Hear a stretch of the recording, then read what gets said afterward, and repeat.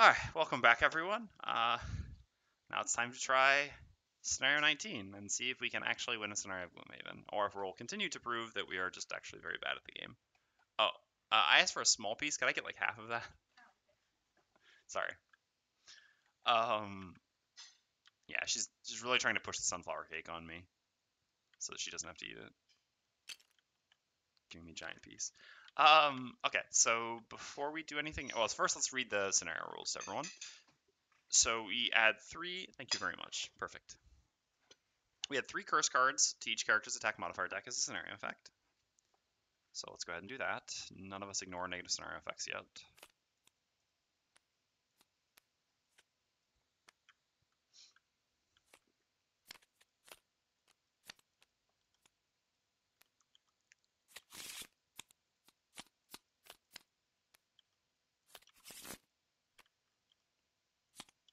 Okay.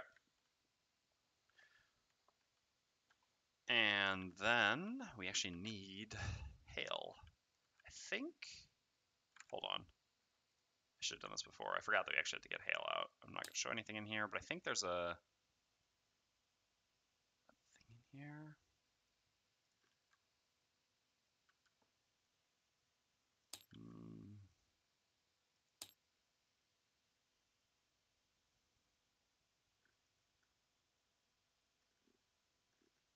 Maybe not.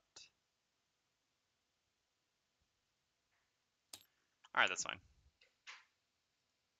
We can just do it like this. I know hail is an Aether, but we don't have access to Aethers, so we're going to do instead grab a Spellweaver for hail. There we go. All right. So, what are the rules here?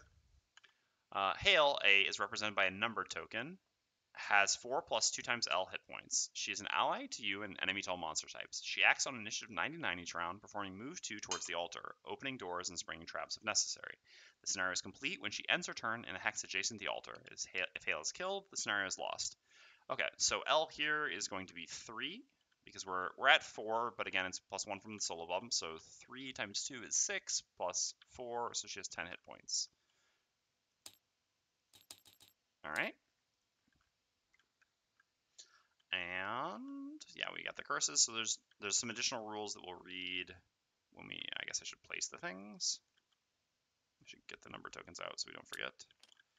So, 1, 2, 3, yep.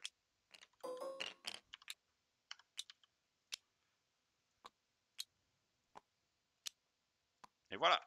Alright. So, I think we're good to go. God, even just having the cake here, you can just smell the sunflower wafting off of it. Okay. Which is crazy because I got the coffee here, which has a strong smell as well, but the sunflower is somehow the overpowering smell here, which is really something. It's a shame too here. Let me actually, I guess I should have done this before starting the VOD, but it's a shame because it actually really turned out well. It looks great. I was so excited to eat it too, but yeah. Well, again, it really wasn't her fault. She was set up to fail with sunflower oil. Okay. So, Mr. Battle Goals. It's easier if I just do it like this.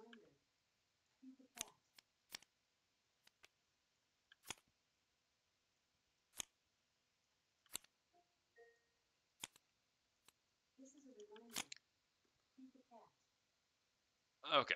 Well, again, I mean, this is what's so unfortunate. Like I said, I really do hate.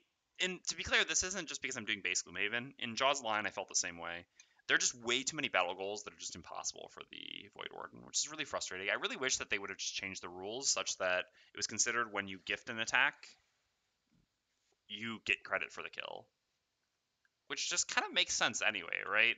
It's weird that if I gift you an attack, you get credit for the kill now. I don't know. I mean, I understand because you're the one doing the killing, but in terms of like rewarding people for playing their actions, this really it feels bad, and it's very frustrating as a Voidwarden because there are just so many battle goals you can't complete.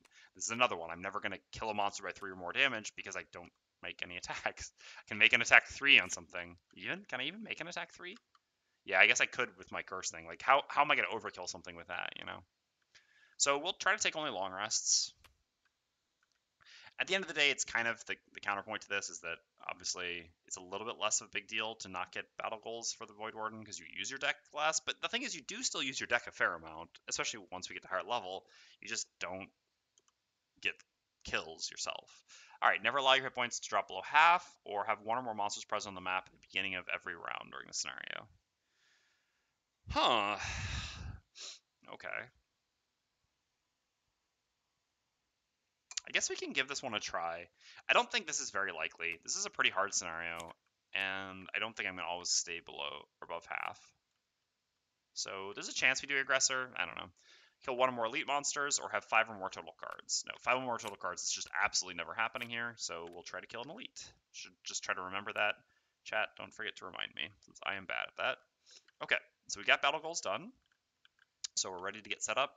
We need to take a look at our cards. I don't think we want to make any switches here. Again, I don't think I need Black Boon anymore. The movement is okay. I don't know if it's even that good. I mean, the bottom becomes more appealing now than the top, but I don't think I need it. I definitely don't think I want either of these cards. We do obviously have to swap in Strangling Chain for something. Excuse me, for something. Similarly here, I think we're fine with all the cards we have. Okay, so Strangling Chain has to go in. So what's coming out? Not this, not this. Could be this. Could be this. Could be this. Not this. Could be this. Not this, not this, not this. Okay, so let's grab the 3 cards that we could theoretically cut. Or the 4 cards, actually, sorry. And take a look at like how it'll change our deck if we cut one of them. Because the elements are an interesting thing to look at, right? So at this point, we've got another thing that which consumes fire now. The fire bonus here is sort of medium. Again, I played with this a fair amount, and yeah, sometimes you'll get it, but not that often. The initiatives are just difficult to line up all properly while all are targeting the same target, attacking the same target. So again, I mostly took this for the bottom and then sometimes the top. This is still a bigger payoff, but it is difficult to get both of those set up at the same time. It just doesn't happen often. I think this is probably the best candidate. This can still give shield, and we can create light with this card and then get it with this, which still works well enough. We also have a light creator here, and realistically, we don't have anything else to spend light on. But spending light here is typically worse than spending light here for us. So yeah, I think it just makes sense to cut Shield of the Desert at this point. We're giving up a good initiative. We added a 19, and we're still pretty fine on initiatives. Okay. Would I want this since I'm saying... I mean, I could theoretically take either of these. The bottom fire... Like, the bottom version of... Yeah. Maybe Flaming Sickle is actually better than the light generating one now, at least for this scenario. Immobilize doesn't do too much because of Hail anyway. And there aren't that many. I mean, I don't know. Cultist is not very good against. Yeah, Bones it's fine against. I guess it is useful against Bones. It's just, if I do the bottom of Blinding Sickle or Flaming Sickle, I'd rather it be Flaming Sickle to create fire. And I am still basically always doing this every rest cycle, so I still have light into light. I don't really need another instance of light. Let's try going like this and see how this goes, now that we have something else that wants fire. I think it's close either way. Man, I really love Red Guard balance. It is just always so hard. Like, so for example, in base Gloomhaven, I feel like it's like almost always very easy to choose which cards to bring and which cards not to bring. There's very little choice, typically. And in Jaws of the Lion, it's already much better, and in Red Guard, it's just like I never feel like I made the objectively correct choice in Red Guard, which is just great. It feels really good, even as a very experienced player, to regularly think that, you know what, maybe I could have chosen, like maybe I should have done this differently. You know, just like always want to tinker with it. It's great. Like I cannot rave enough about how well designed Red Guard is. At least, I mean, again, I've only played the Red Guard up to level 5, but Red Guard design is just incredible. It's so good. Is everything I want to see from a class in Gloomhaven. Oh, we also get 2 more base or max HP here.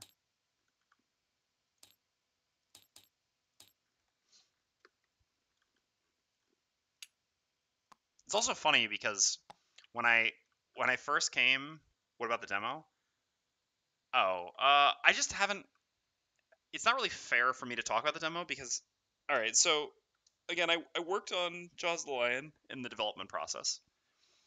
And back then, the demo was pretty OP, and there were a fair amount of nerfs to the demo while we were playing. But we had we just were working more on the design process, less than the development. I don't know. I mean, it's difficult to explain. And so then it was passed off to playtesting, but the entire time the demo was playtested, I was out of the country. I mean, I was moving around. It was like a complicated period. That's why I was away from Gloomhaven for almost a year, just because of movement and everything like that. I just didn't have time.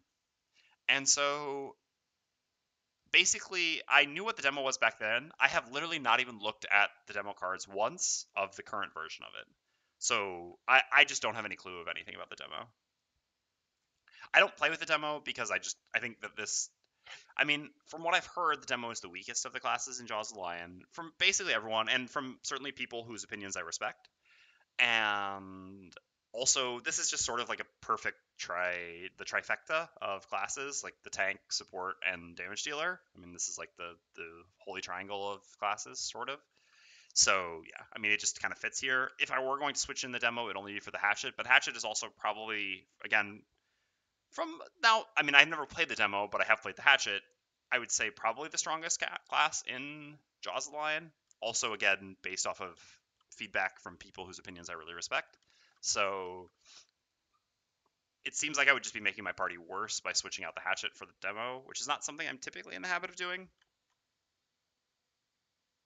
Thing is that she is so much situational. Yeah, that's kind of what I understand. Also, I mean, I don't know. It seems a little bit weird to me, but apparently the demo also has pretty bad initiatives or like kind of mediocre initiatives, which is kind of weird for a mostly melee class, like a mostly melee 9-card class, to get kind of mediocre initiative.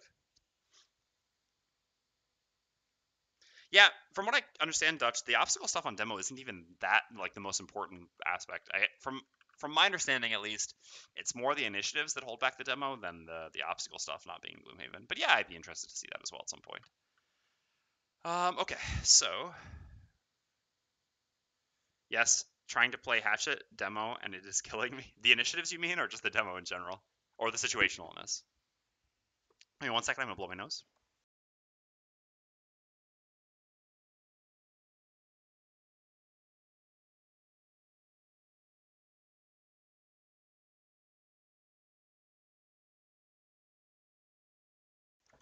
All right, back in general. Gotcha. Yeah. Yeah. So I mean, I don't know. The combo is just killing my brain. Fair. Okay. All right. So what do we need to do here? Basically what we want to do this round, since we don't actually have any stuns in our party except for one on the Voidwarden. I mean, I guess actually that is a good point. So kind of what we want to do is we want to crowd the cultists, right? We want to make it so they don't have space to summon or stun one of them. I guess if we go down here with the Voidwarden, we can actually stun this one, and then we can crowd this one, and then Hatchet can just kind of chill. Yeah, that actually works. That works pretty well. So again, it's a little bit risky to set up like this, but the numbers work, right? Doing our bottom stun here. 58 against cultists, that's good enough. What we care about cultists doing is a 63. And we can still set up and again stop this of the two cultists. I guess crowding only works if this bones doesn't move. So we do have to be careful about that. But if the red guard goes here, the bones is never moving. As long as the red guard goes there before the bones can move. The earliest the bones can move is 20, so we just have to go before 20, which shouldn't be too difficult.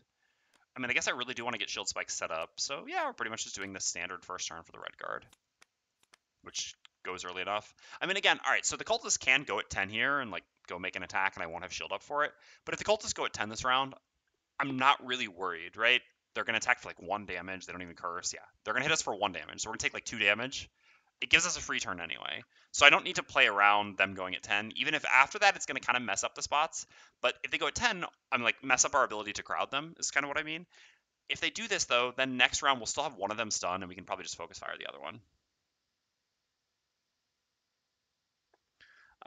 The way you play Gripe, you pretty much have monster initiatives memorized. I've noticed that a lot of your play takes that into consideration, which is pretty awesome. Yeah, I mean, for sure. I think that, again, I've said this before. I don't memorize all monster initiatives. I just memorize significant monster initiatives. I also don't actively try to memorize initiatives. It's just something that happens. I think, again, I actually was talking about this with Isaac last night. Well, all right. We were having a little bit of discussion where basically that. All right. Well, let me have a sip of coffee before it gets too cold.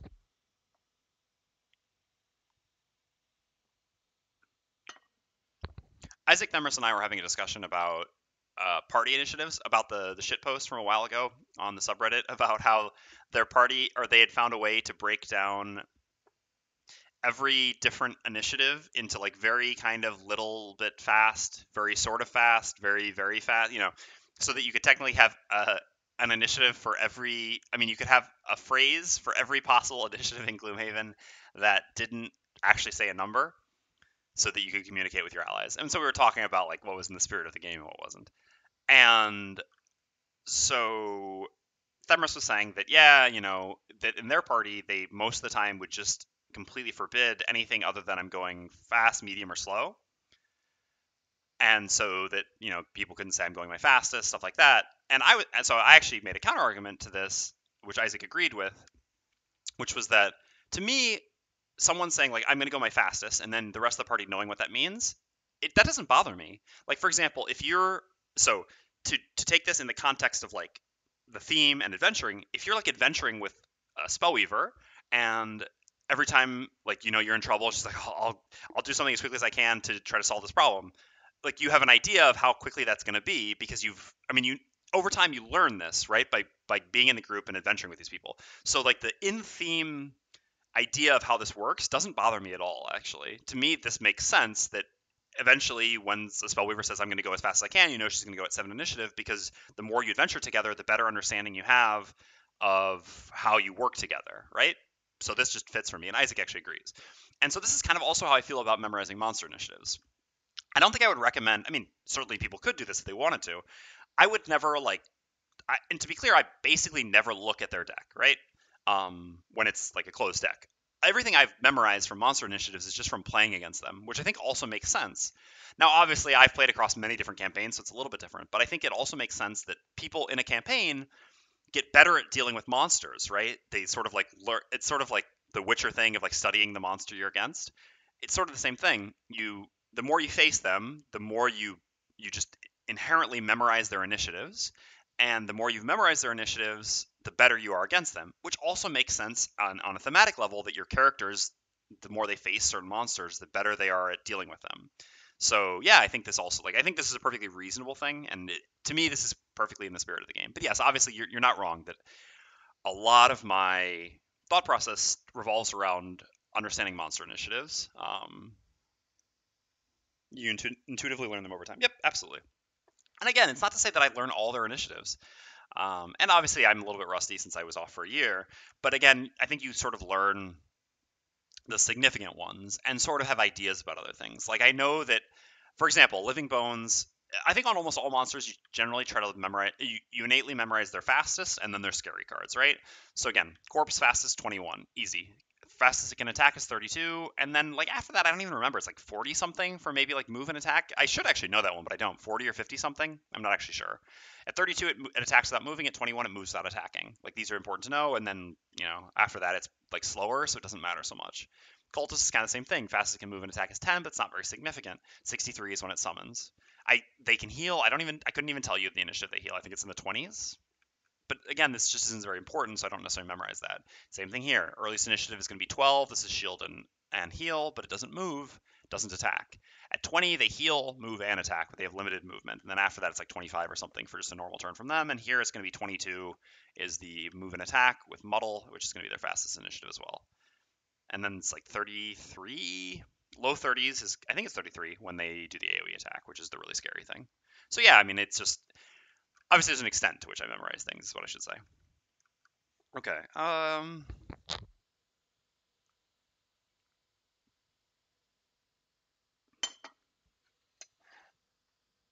Sunflower cake. I'm like, having a little bit of cake with the coffee is nice, but I'm sort of hesitant. It tastes so much like sunflowers. Which isn't to say that I don't like sunflowers. I actually enjoy eating sunflower seeds, but having a cake that tastes like sunflower seeds is sort of something.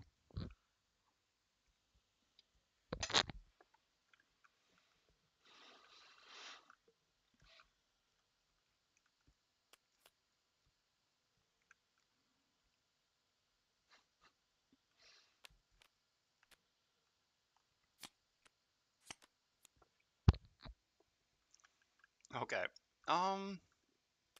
So what I'm going to do is this. I'm gonna set up all my persistent losses here because I think I can pretty easily afford to do it. Again, this one will be stunned, and I don't think there's any way that this can possibly that this will move. So I don't think there's any way that either of them can summon this turn. So I think we're covered for that. Redguard's gonna go here. I'm actually gonna have the Hatchet go here, but I'm gonna go at 60. The reason I'm gonna go at 60 is because I like the Living Bones just to attack the Redguard first. The reason I want the Hatchet to go to here is because Hale's gonna do a move 2 at 99, and I'd really like her only to move 1, not to move 2. If she moves 2, it's gonna be a lot harder to prevent her from opening the door too quickly. And I'm just gonna set up the favorite here. I could do my AoE attack here, but again, it's unless you're under a lot of pressure, it's typically going. Make sure I remember to. Yeah, I did unmute myself. Unless you're immediately under a ton of pressure, it's typically better to set up the favorite and then attack rather than AoE and then favorite.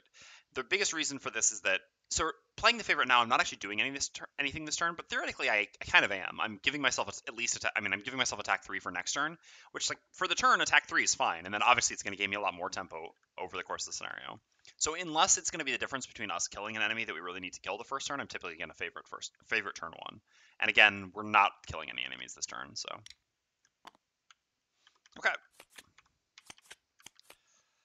I guess we're good.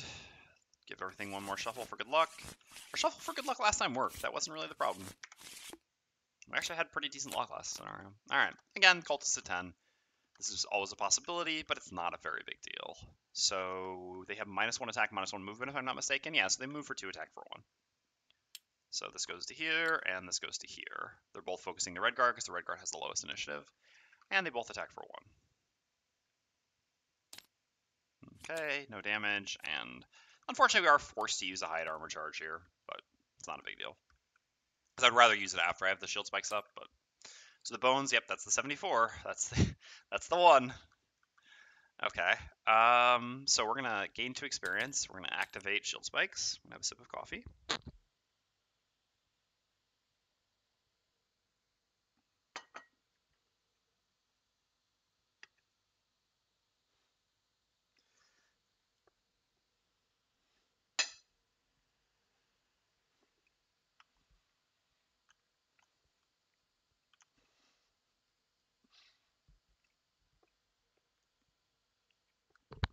That is a thing. It really is. All right.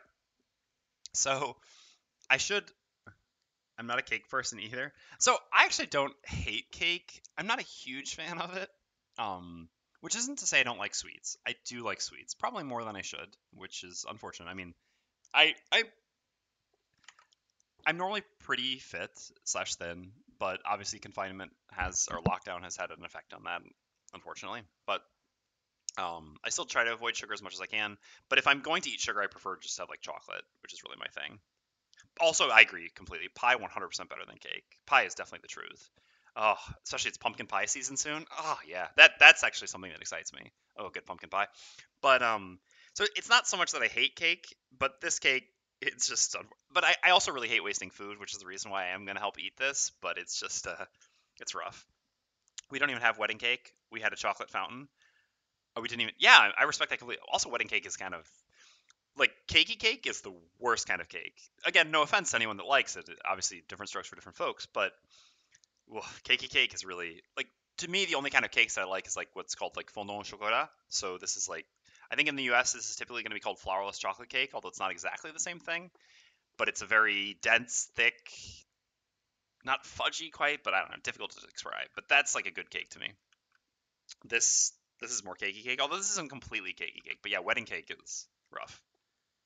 Knowing Themrest just from chatting here, I bet he loves cake. For sure. Okay, so the bones is going to hit multi-attack someone, so it's certainly better that it attacks the Redguard, who has a bit of shield, than someone else. So we have a move to jump, so we're going to use it. It also makes sense to go like this, right? Because then Hale's going to go here, we stun this one, and then next round this one can't summon because it doesn't have space to, and then this one won't summon because it's stunned. So it makes sense to go here and gain 1 shield. Alright, so then the Voidwarden goes, so we're going to activate this. I'm just going to give 2 experiences across the board. We all got our 2 XP. And we're going to activate that, and we're going to give ourselves the last curse. Ha! All the curses. What now, elite cultists? Elite cultists do curse now, don't they? Yeah. I guess we won't be seeing any of those anytime soon, though. And then we're going to do stun range 3, and we're going to stun, again, this one down here. And be done. So then the Hatchet goes, we activate the favorite, which I have already given myself the experience for. Excuse me. And then I'm going to do a move 3, creating wind. And I'm actually going to move to... That's tough. Hold on. Yeah, damn it. It's annoying because I don't really want to be here because then I'm going to have disadvantage. I mean, I'm going to use my goggles, but I'm not going to have advantage attacking this one next turn. But if I do this to gain advantage, then Hail's getting close to the door, which I don't want. I think I'd rather have Hail be here, so yeah, I guess I'm staying here. I'll just deal with the disadvantage. Whatever, it's just one attack. 3 curses in our deck, it's not insignificant, but... Okay, and so then this Bones is going to attack... Oh, they're attacking for 3 already at this difficulty level. Interesting. Interesting. Yeah, that's some respectable damage. Okay, so this is going to be 2 attack 3s on the red guard. Well, that's fine. Okay, so the first one, we have 1 shield, so we have 3 shield 4. I would have just always used it, because who knows, they could have missed on the second attack. So we take no damage from the first one, 3 retaliate, and the second we take 3 damage. Okay. And then we'll do 1 retaliate. So we do 4 total retaliate. Not bad.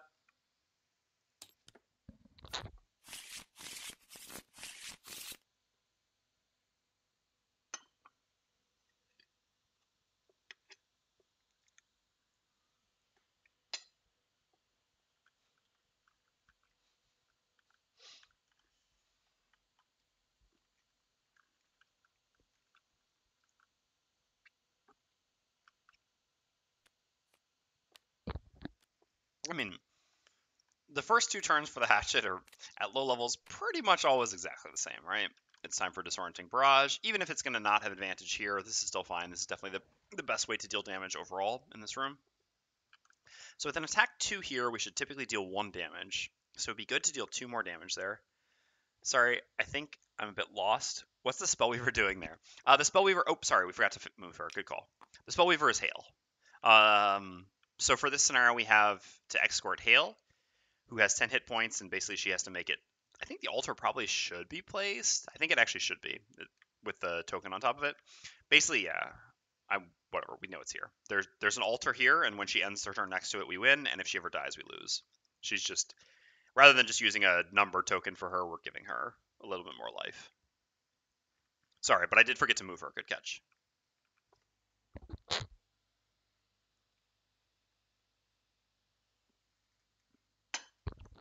Okay, so... direct damage is good here. No problem. Don't have any elements. Pulling doesn't really do anything. Did you ever try to do a campaign with all chaotic choices? So you mean by chaotic choices... Also, hey again, Bibel. By chaotic choices, do you mean evil choices? Like the bad guy choices? Like negative rep choices? Or do you just mean randomly choosing? I assume you mean the former, not the latter, but I'm not sure. Because chaotic... I don't know. It's not quite the word I would have used, but yeah, that's fair. But no, I have never. I don't know. It feels wrong. It's funny because I joke about how I'm not at all a role player, but I guess it hurt a little bit still. So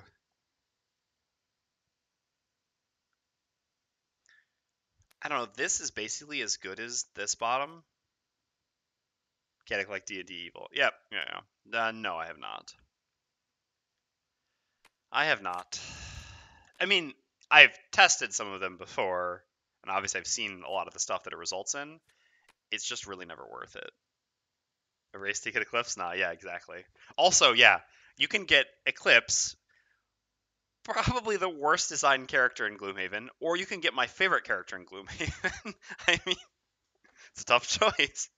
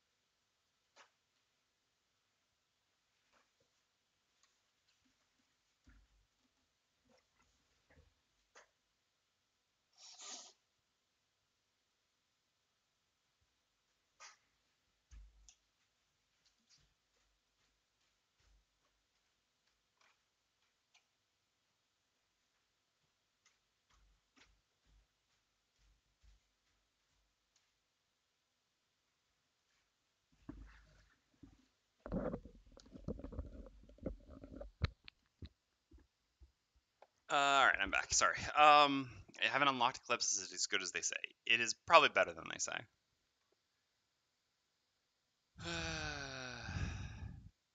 Oh crap! I forgot.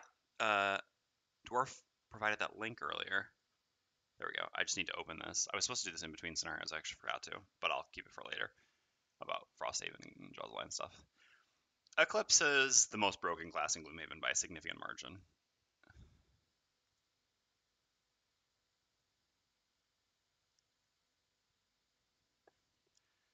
It's just, I don't know. I mean, Eclipse doesn't care at all about difficulty level. There's nothing you can do to make things really more difficult for Eclipse on average. And on top of that, Eclipse can solo most. Eclipse can solo most two-player scenarios in Gloomhaven, which I mean, yeah, that basically says all there is to say at any difficulty level. So the biggest problem then with Eclipse is that when you play with an Eclipse in your party, a lot of the times you're going to be like, all right, discussion time. What are we going to do? You know, your teammates are going to be like, yeah, well, all right, I can do a bit of damage there if you can finish that one off, you know, or we can do this, we can do that. And Eclipse is going to be like, nah, it doesn't matter. And you're like, well, what doesn't matter? And the Eclipse is going to be like, well, anything. And you're like, well, that doesn't make any sense. Obviously, what we do matters. And Eclipse is like, no, it really doesn't matter. And I'm not going to explain why it doesn't matter, but this is basically the issue. So Eclipse just doesn't care about having a party at all. And the party doesn't really, I mean, except for a couple things that the party can do for Eclipse, which is also not very interesting interaction. Eclipse doesn't really care about having party members, and the party members don't interact at all with what Eclipse does. And Eclipse just wins. So yeah, it is really, really as bad as you can imagine. Also, to be clear, the Ubiquit is trolling. Well, obviously with the Kappa. All right. From what I understand, the new Frosthaven statuses affect Bane serves to replace execute mechanics. Would you say it's a good idea to already start using it in Gloomhaven instead of executes? Absolutely, Banjo. I would 1000% recommend replacing every instance of execute in base Gloomhaven with Bane. And I think you'll make Gloomhaven much better for yourself.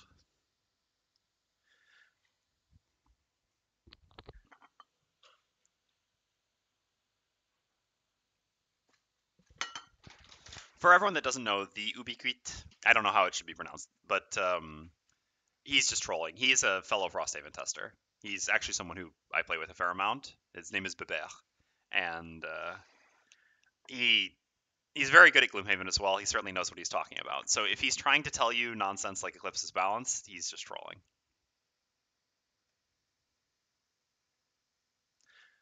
Oh, gotcha.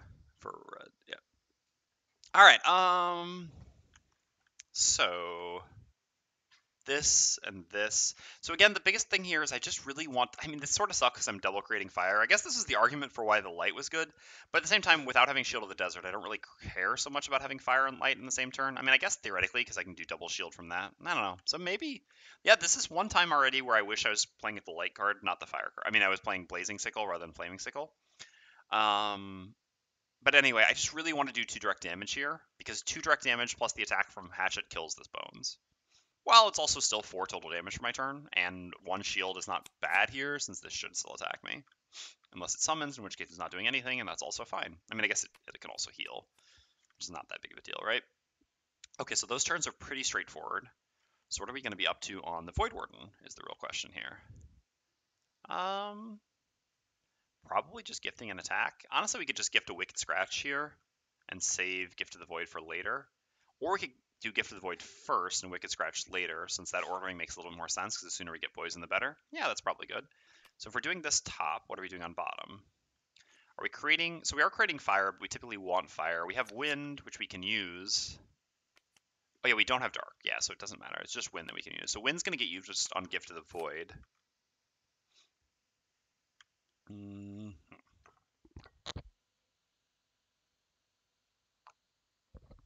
So the thing is, we don't need to move, so it would be nice to have a non-move bottom here. I mean, I guess we can use Taunting Fate. I just don't really want to waste my good initiative here. Just add 1 to this Gift of the Void. I'd probably rather save that for next turn, because this turn we're pretty safe. Next turn initiative seems like it could matter more than here. But I also don't want to use the bottom Wicked Scratch, which is a nice non-move bottom, simply because I want to attack with Wicked Scratch next turn.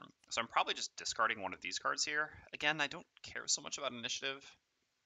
I guess I kind of do, because we could kill this one. We're not really going to kill this one this turn, and it attacking isn't an issue, and it's, I mean, nothing it does is really an issue. So yeah, going later is probably better. So let's just play one of these. I guess the disarm is just not going to be very good here or in the next room, so we can just discard this, basically. Okay. Now 31, that's got to be the heal, isn't it? Yep.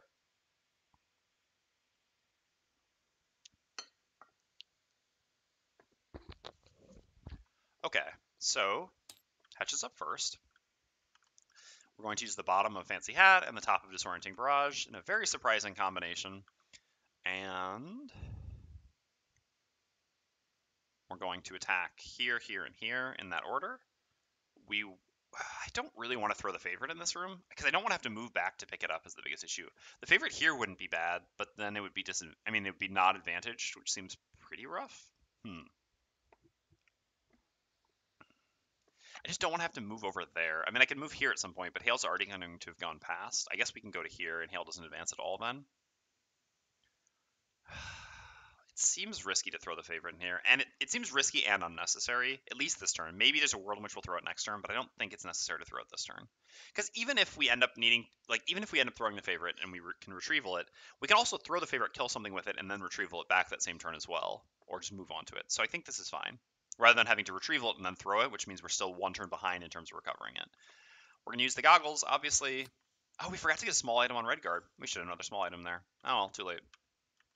Forgot we're level 3 there. Let's try to set up properly. So, Disorienting Barrage. 2, 9, 4. So the first one is not advantaged. Okay, nice. And then here and here, these are advantaged. Okay, so that's 1, and that's 2. Or, I mean, no, that's 3. There's 1 because it's a shield. That's 3 there. Yep, this works out well enough. And, well, I guess, honestly, only that model matters. This one's healing, so I don't need to place that model. Okay, so now the red guard goes. We're just going to do these two things. So we're going to do this first so that we get to loot some coins, because we're getting close to our fire enhancement. So we're going to do shield 1 on top, and 1 direct damage to everything. There's nothing I can pull. No, there's no way I could pull anything in a meaningful way here, unfortunately. So it's 2 direct damage to everything nearby. Oops. So you're dead, and we loot this. We have shield, which doesn't matter at all. And we created fire. Okay, so now the cultist goes, and is going to heal himself for 3, I believe. If I'm not mistaken, yep. Doesn't move at all. And then the Voidwarden's up. So on the Voidwarden, we're going to use Gift of the Void. We're going to create Dark. We're going to consume the wind with this attack. You suffer 2 damage. Poison 1. Yeah, we don't need to move first, although we will be moving anyway. Attacking, oh sorry, this one here, because this is not a disadvantaged attack. Oops. And so this is going to be with Hatchet, attacking with advantage. Come on, can we get rid of one of these curses? Come on. Alright, whatever. So this is a 5 plus 1 for the modifier, so 6. And then we're just going to use the bottom of Lure of the Void to do a default move to here. And again, moving here just prevents Hail from advancing, which is definitely something I'm in for. Okay.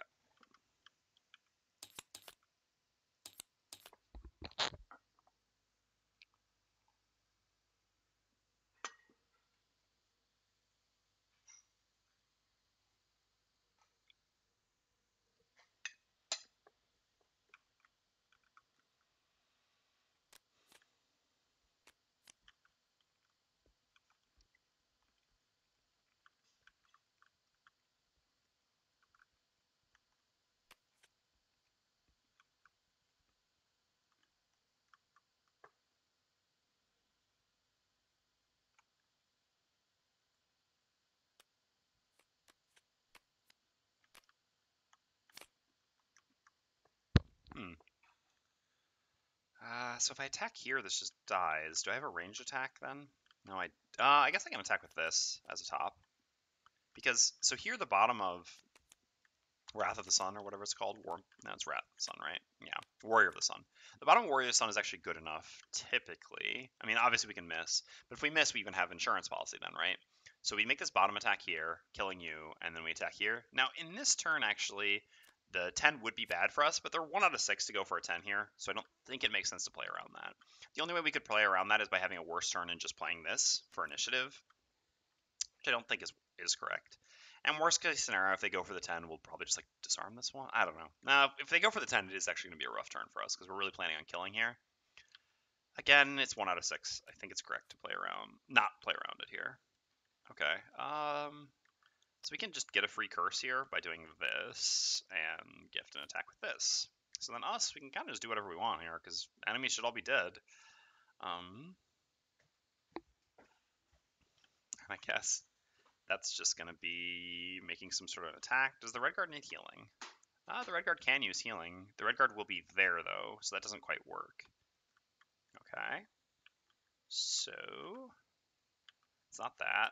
We don't have wind, but I guess it's this one that I'm going to be attacking. I'm going to do like 1, 2, 3 to there and attack it. Sure. So we can do that. I guess I'd rather, like, I have 2 move 3s here, so either one of these is pretty good. But I'd rather have center mass going forward, even though the 1 heal here is going to be wasted. Okay. This looks alright. Just again, please no 10. Okay, 39. Sure.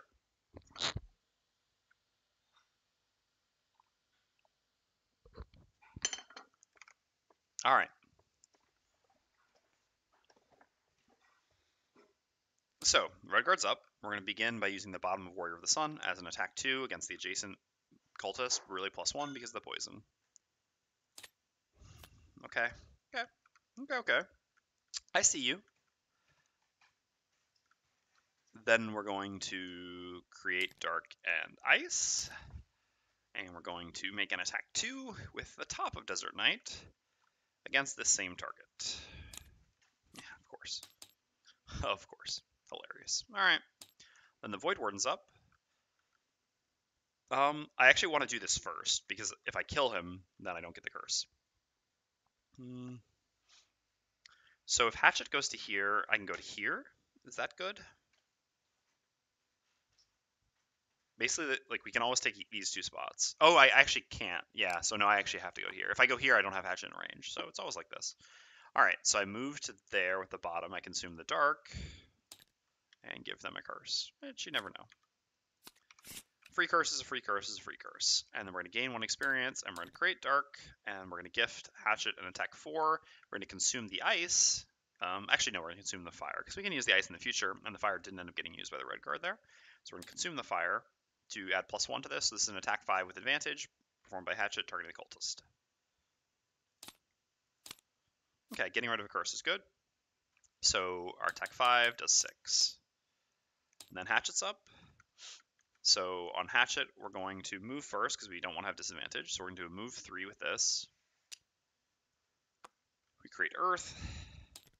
And we do an attack 3, range 2, targeting this cultist. Okay, -1 is fine. Cultist is dead. Alright, and that's the end of the round. So then Hail moves. So from here it's 1, 2, 3. From there it's 1, 2, 3. Yeah, so Hail will just move to here.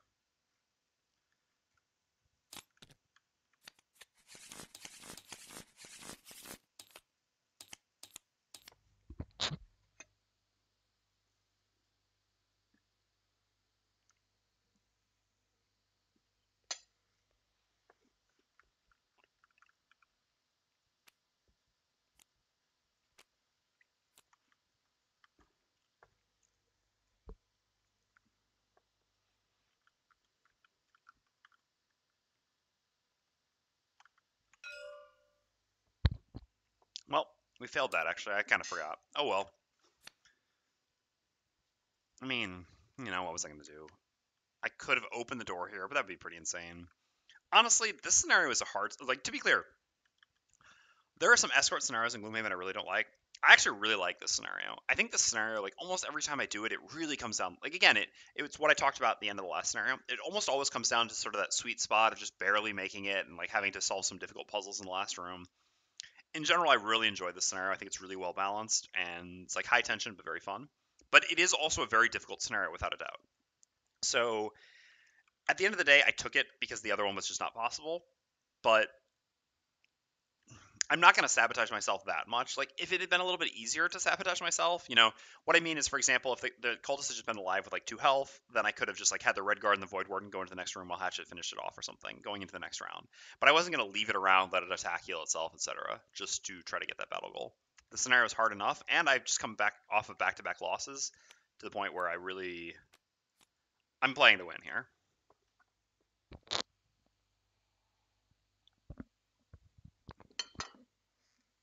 Okay, so 1, 2, 3, 4 to the door, and not do a whole lot, huh? If we gift some movement, we can. We gift movement and go further in. Do we have the immobilized one still? Because it's going to be, ooh, but with this? But we don't have any shield. The joke's on us. No light. Okay. Hmm.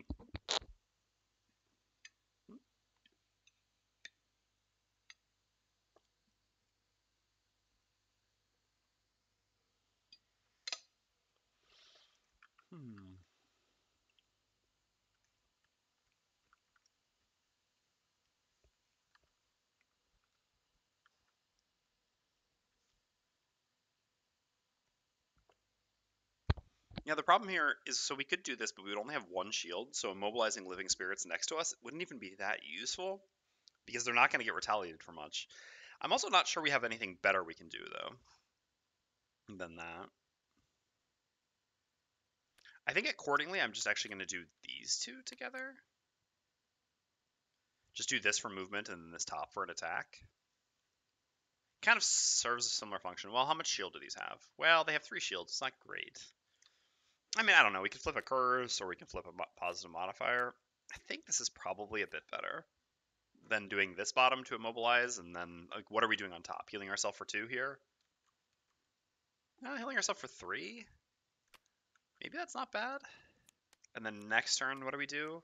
I don't know. Nothing really better. But maybe that's fine. Yeah, that's probably better, honestly. Okay, so that means we're doing this top, and for a bottom, we're not doing a whole heck of a lot. We're just kind of chilling.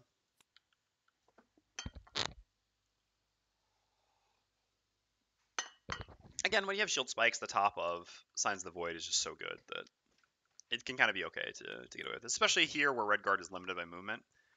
1, 2, 3, 4. Actually, I think that's enough to reach a Living Spirit. I think there should be a Living Spirit here. Okay. As for us, we've got a follow-through attack. Probably want to keep this. So this is a move 2. Yeah, that's enough. We're right next to the door. Okay. So we'll go after and shoot, and then the following turn we have this and this, which makes perfect sense. What I mean by that is, a lot of the times after doing an attack 6 and then attack 5, most things die, right? So being able to do repeat shot and retrieval in the same turn typically makes a lot of sense, because the repeat shot often will kill something if the first attack didn't kill, and then we can pick up the favorite. And if we did kill, then we can theoretically pick up the favorite and then just use this as another attack 6. So either way, this works out pretty well. Okay. There we go. So we're going to begin by just gifting the Red Guard a move 3. Oh, sorry, shield 1 and move 2. Sorry. After that, we have a default move here. And we actually can do this sort of because we're cheating.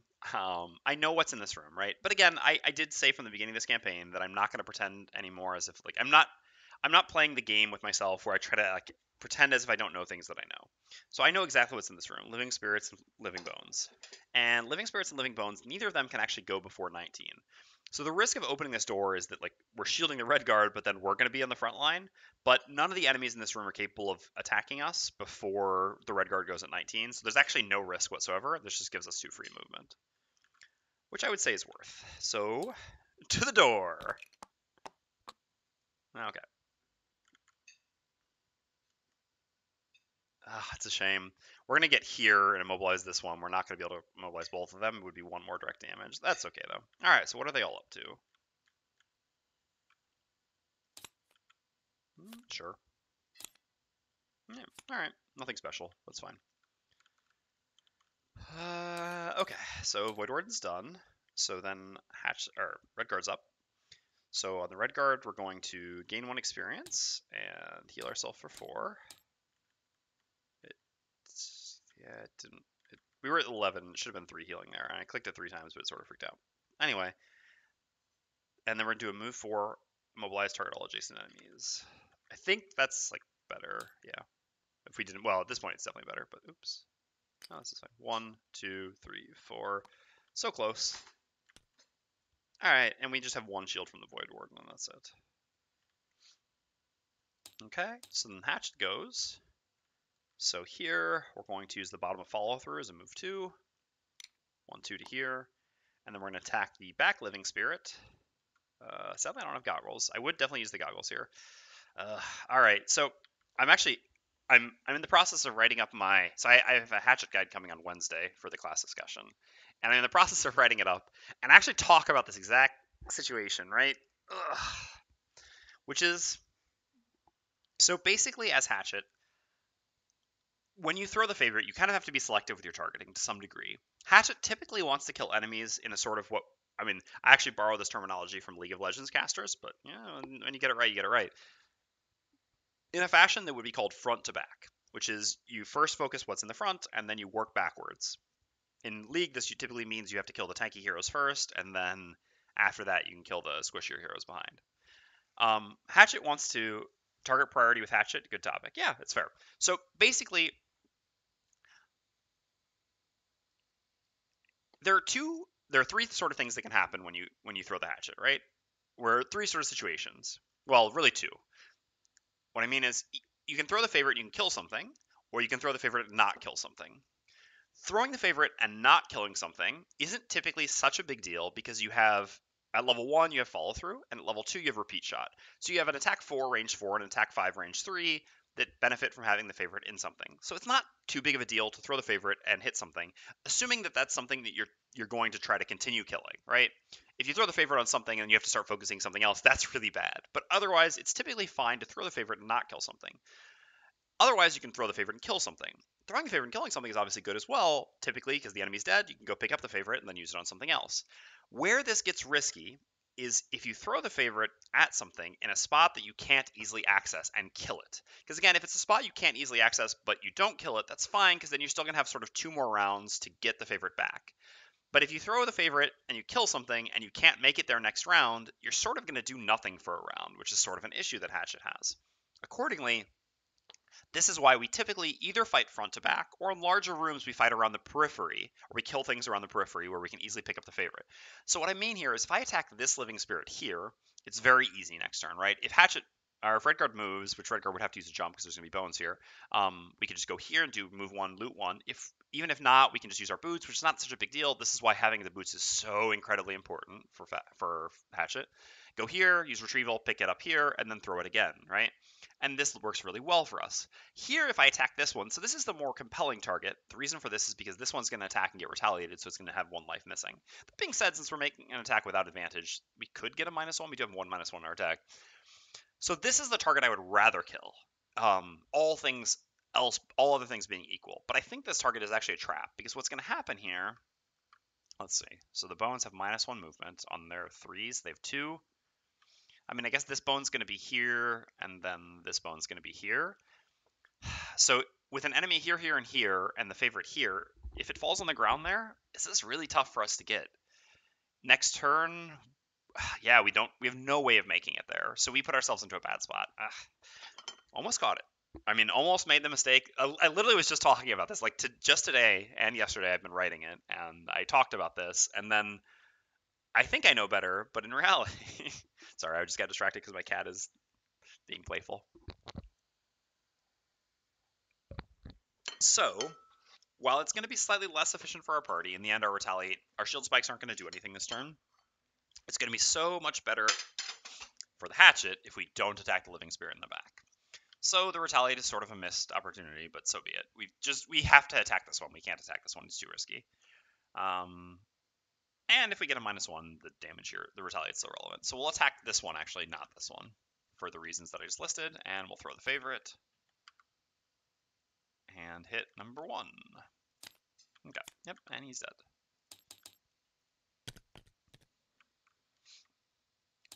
Okay, so this living spirit is going to attack the red guard. I'm pretty sure I did shuffle. I always shuffle. Whenever this happens, I doubt whether I shuffled or not, but I always shuffle when I put cards in, so. Okay, so the bones go. This one goes to here. This one goes to here. This one attacks the red guard at +1, actually, so an attack for 4. -1, so 3. We have 1 shield, so we take 2 damage, and this takes 1 retaliate. Okay. End of the round, and hail keeps on keeping on.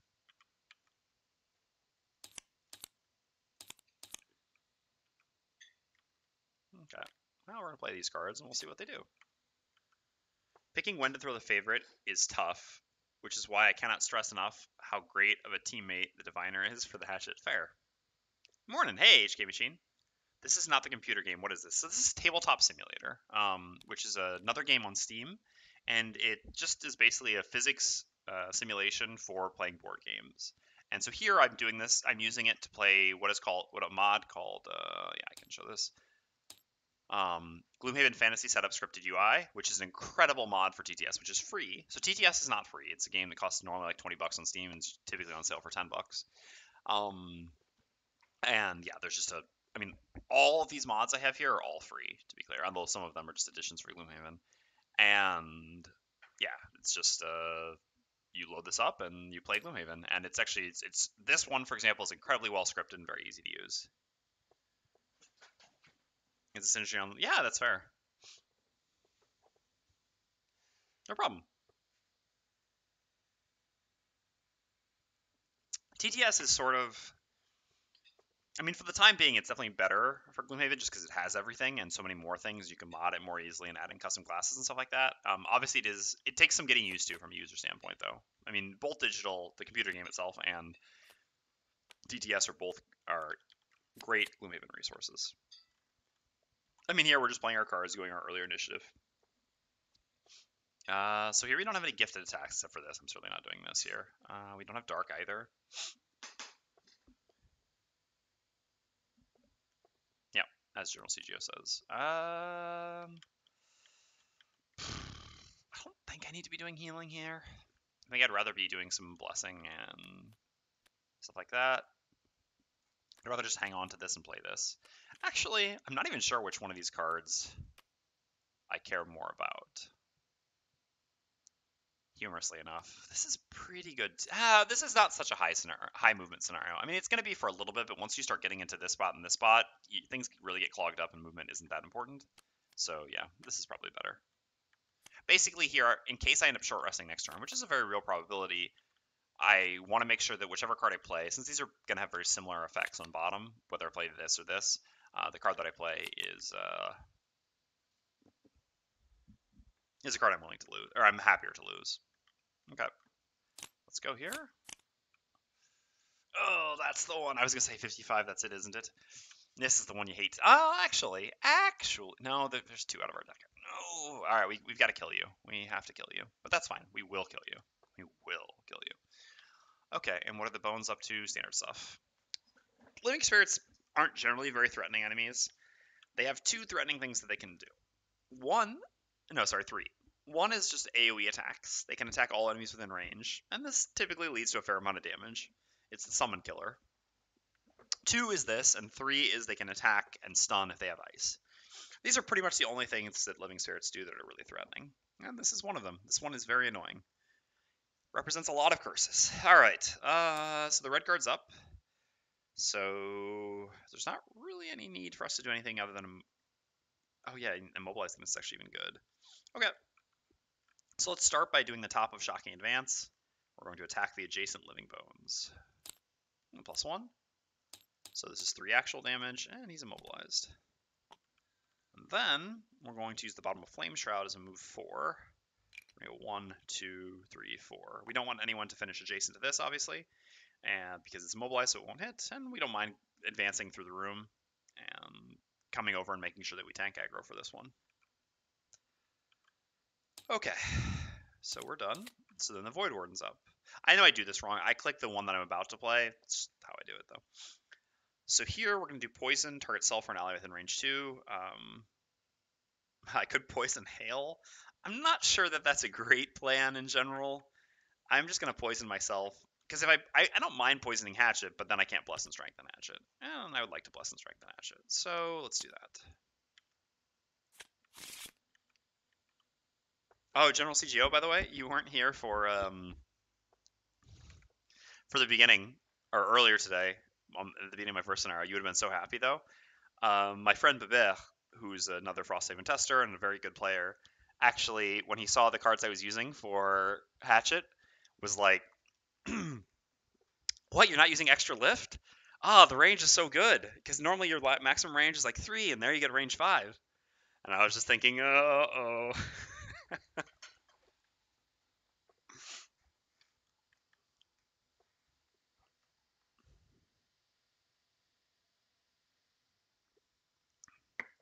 In all fairness, though, and this kind of comes back to what we talked about here with targeting priority. I'm still not sure that range 5 is even that useful on Hatchet in general. I don't know, it varies. Because typically you don't want to put the favorite into targets that are that far away, and you don't often want to be making attacks that don't involve the favorite. But that being said, like I said, I'm still trying to keep an open mind and pay attention to when the two win consumers, which one ends up being better. Was that earlier in the day, the range 3 versus range 5? Yeah, it was. Yeah, it was at the beginning. It was early in the first scenario, basically, that Bebert saw that I was not. I was bringing the one versus the other. Yeah, I mean, I know range 5 is nice. I don't know. I just, I wonder. Again, on this class, in general, I found that I don't really want a lot of range. It depends, though. It depends. We'll see. Like I said, I'm keeping track of when I mean, so again, all of on Friday, there was never a time where I would have rather had extra lift rather than stopping power. There was never an instance where it would have been better. And today, thus far, that hasn't been the case either. But the previous week, there were 2 instances where I would have rather had extra lift. So we'll see. I don't know. Thus far, it seems like it's really a toss up. And I'm certainly going to mention that in the guide. I don't really think either one is better. I don't know. The push doesn't end up being super relevant either.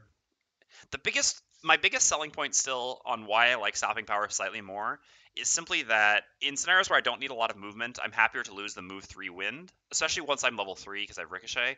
And then stopping power without the wind, I think is significantly better than extra lift without the wind. Yeah. No, no. I mean, don't get me wrong. Like I said, the range 2 has been limiting before, without a doubt. Like, I really don't think it's straight up. But again, an attack 2 is also just really limiting. Like, an attack 2 without a bonus is not something you really ever want to do. So, I think either one without the wind, it doesn't matter too much. What was I going to say, though? And yeah, like the move 3 win, the late initiative is nice, but once you get to level 3, you have Ricochet, which is basically the same initiative. Anyway, neither here nor there. So on Hatchet, we're going to do the bottom of Retrieval, and we're going to use our boots. Never has there been a greater combination than the bottom of Retrieval and boots. We're going to go to here, because if we go to here, we get attacked by this. So here we get to grab the favorite. We want to do this, well, I'll just leave it up here. I'm going to use it again anyway. Before attacking, so that we can use it for our attack. And then we're going to use the top of Repeat Shot as an attack 3, range 3, targeting the spirit here. We are going to throw the favorite, because we'd really like to not get 2 curses. So this is going to be attack 6 with advantage because of the strengthen given by the Voidwarden. See, there I know I shuffled, and I still drew it. It's really unfortunate to draw both the +2 and the boss there, but whatever, at least it dies. At least it dies. Okay, and the favorite goes there. Okay, so now there's just this bones, which is just going to make an attack 3 on the red guard. Okay. Ow. No shield, so it's just like that. And oh crap! I actually forgot to do this. I still had my move on the Voidwarden. I probably would just move to here. I think I wouldn't want to move to here because I would have gotten immobilized. We had 4 movement, 1, 2. No, I guess I would just probably moved as much as possible. Did I even have boots to use? Since I'm not sure. Well, I won't do that or not, but I definitely just forgot about the move 4. I get distracted talking about other things. Because after we did the blessing and the strengthening, we should have been able to move. I think I would have probably just gone to here. I don't think there was any reason not to, and definitely made sense to move more. Okay, so then we would have finished like this, and then this would have gone here. There's no way I could have blocked this. If I could have, I would have, but unfortunately we went after the hatchet, so we couldn't have taken the Hatchet spot. This is fine, though. All right. So, where long rest, where short rest is the question. There's too many enemies for 3 long rest, that's for sure. Voidwarden has the least to gain from a long rest, so Voidwarden can definitely short rest. Both of us have, like, Hatchet, it's crazy how important it is. Oh, yeah, we're also, no, we're supposed to, kill one more elite. No, there haven't been any elites yet, have there? No, okay. It's crazy how important long rests are on the Hatchet just for the boots.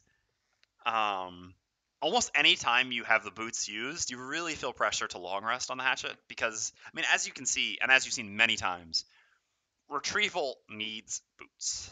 It doesn't always need it, but it really makes a big difference.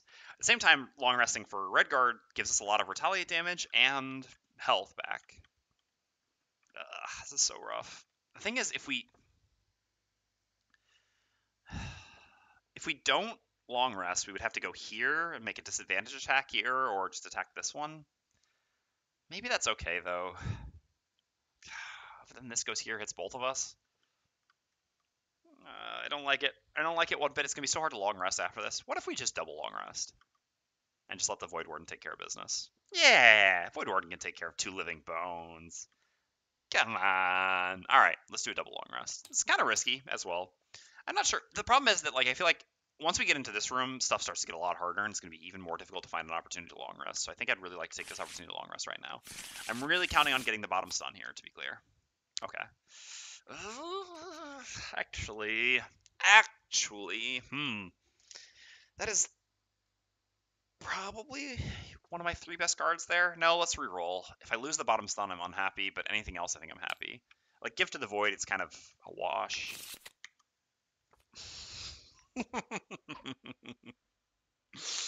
Alright. I mean, we could have seen that one coming, right? I still think it's correct. I mean, like, obviously, if I'd known that I would get that, I wouldn't re-roll. I still believe it's correct there. This is my, I mean, especially with it being, if it wasn't enhanced, I think I would be more willing to let it go. But the problem is, if you lose this card, you lose, like, one of your 2 attacks. You just spend a lot of time not killing stuff on the Voidwarden, which feels pretty bad, especially on a scenario that sort of is, I mean, has a clock because of your, like, you're escorting someone who's always going to keep moving. I think especially on this scenario, it was just too dangerous to lose Wicked Scratch. And again, legitimately, the only card that I wanted to lose, I mean, this and this is kind of the same since this is enhanced. Obviously, without Wicked Scratch being enhanced, Gift of the Void is definitely better. With enhanced Wicked Scratch, I honestly think, like, if I lose one or the other, it feels about the same to me. Obviously, paying 1 life to lose the other wouldn't be great, but I think it would have been worth paying 1 life to have the chance not to lose it, to not lose either. And then obviously the stun isn't going to be generally super useful. No, it is, because it's our only way of stunning with cultists in this scenario, and it's also really important for my plan of having both of them long rest here, but damn. Yeah, that is rough. That is a really rough one. Okay.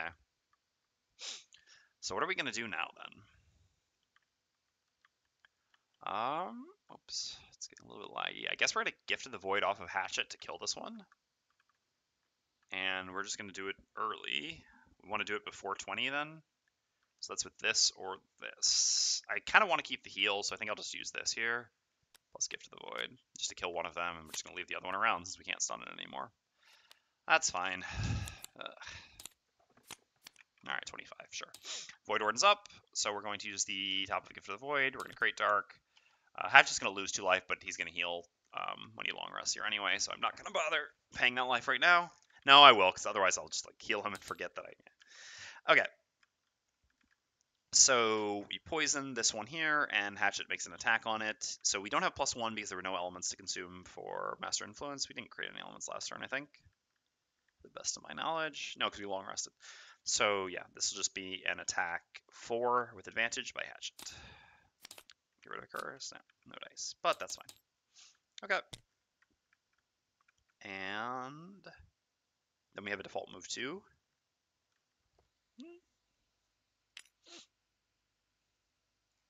Nope. Nope. No reason to take an attack here, nowhere to move. So be it. Alright, so the Bones attacks the Redguard. +0. It attacks at -1 here, if I'm not mistaken. Yep. You can generally just always memorize these things because the lower initiatives typically in Gloomhaven are going to have minus attack, and the higher initiatives, the later initiatives are going to have plus attack. when they're doing like standard turns. Okay. So long rest, long rest.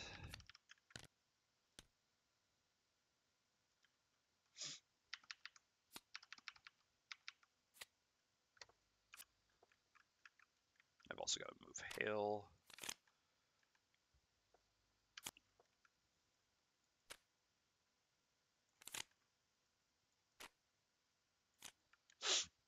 Okay.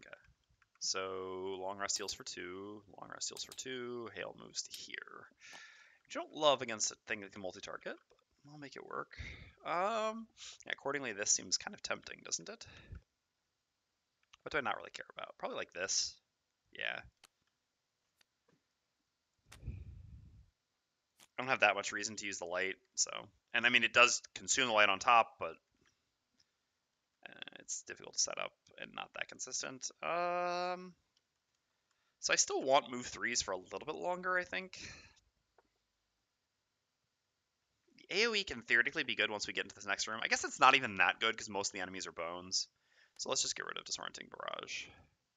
Again, you almost always want to get rid of Barrage before Fancy Hat, because Barrage is basically unplayable without Fancy Hat, whereas Fancy Hat is still fine, just for a 12 initiative move 2, or 12 initiative add 1 to one of your attacks.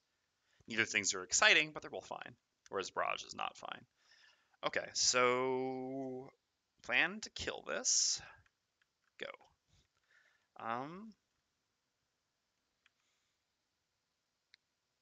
So I can retrieval it, but if I retrieval it, then I have to finish on its hex next turn, which is tough because hail is going to go to here. Or if we block there, hail is going to go to here, and then we can't finish on its hex. So throwing the favorite into this is actually not great overall.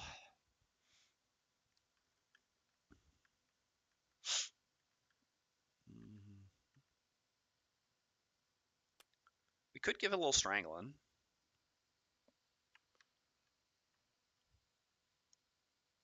It doesn't seem bad. I don't mind doing that.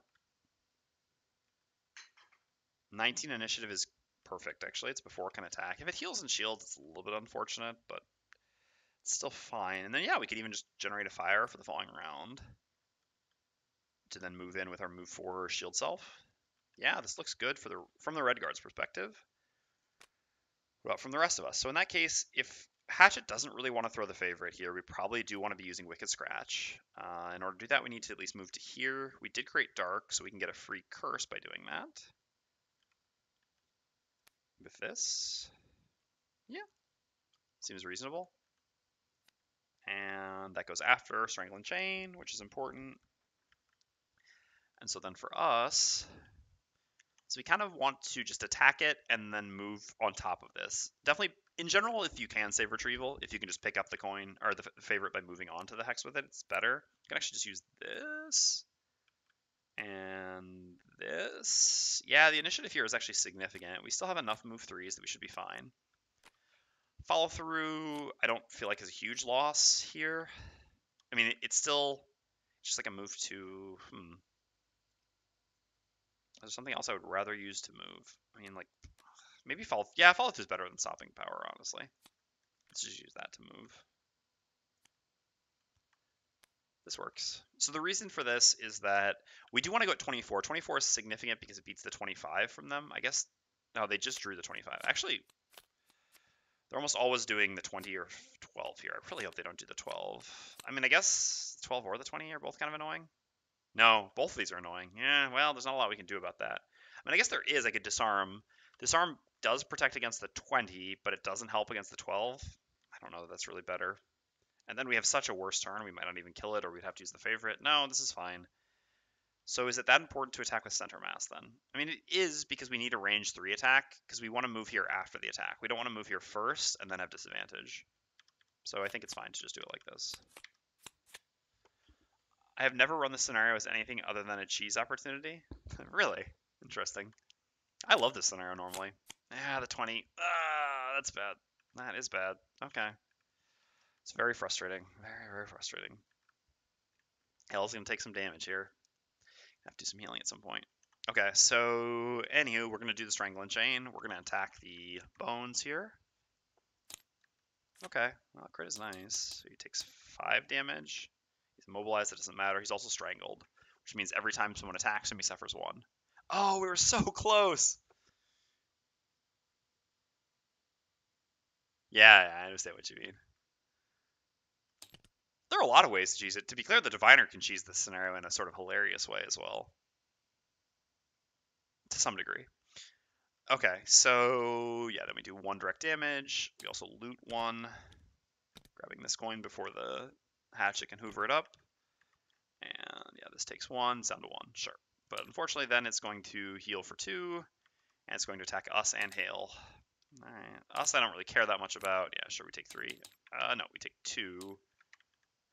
Oh no, wait. Oh my god. Oh my god. Alright, let me actually show how this really goes. So never mind, this was fine. Oh yes. Oh, you love to see it. You just love to see it. So it flipped up +0. So actually, because yeah, I was just shortcutting things, but here it's important not to shortcut. So it's actually going to attack us first and then Hail, because we're lower initiative. It attacks us. We're actually obligated to use a charge of our hide armor, which we're more than happy to do.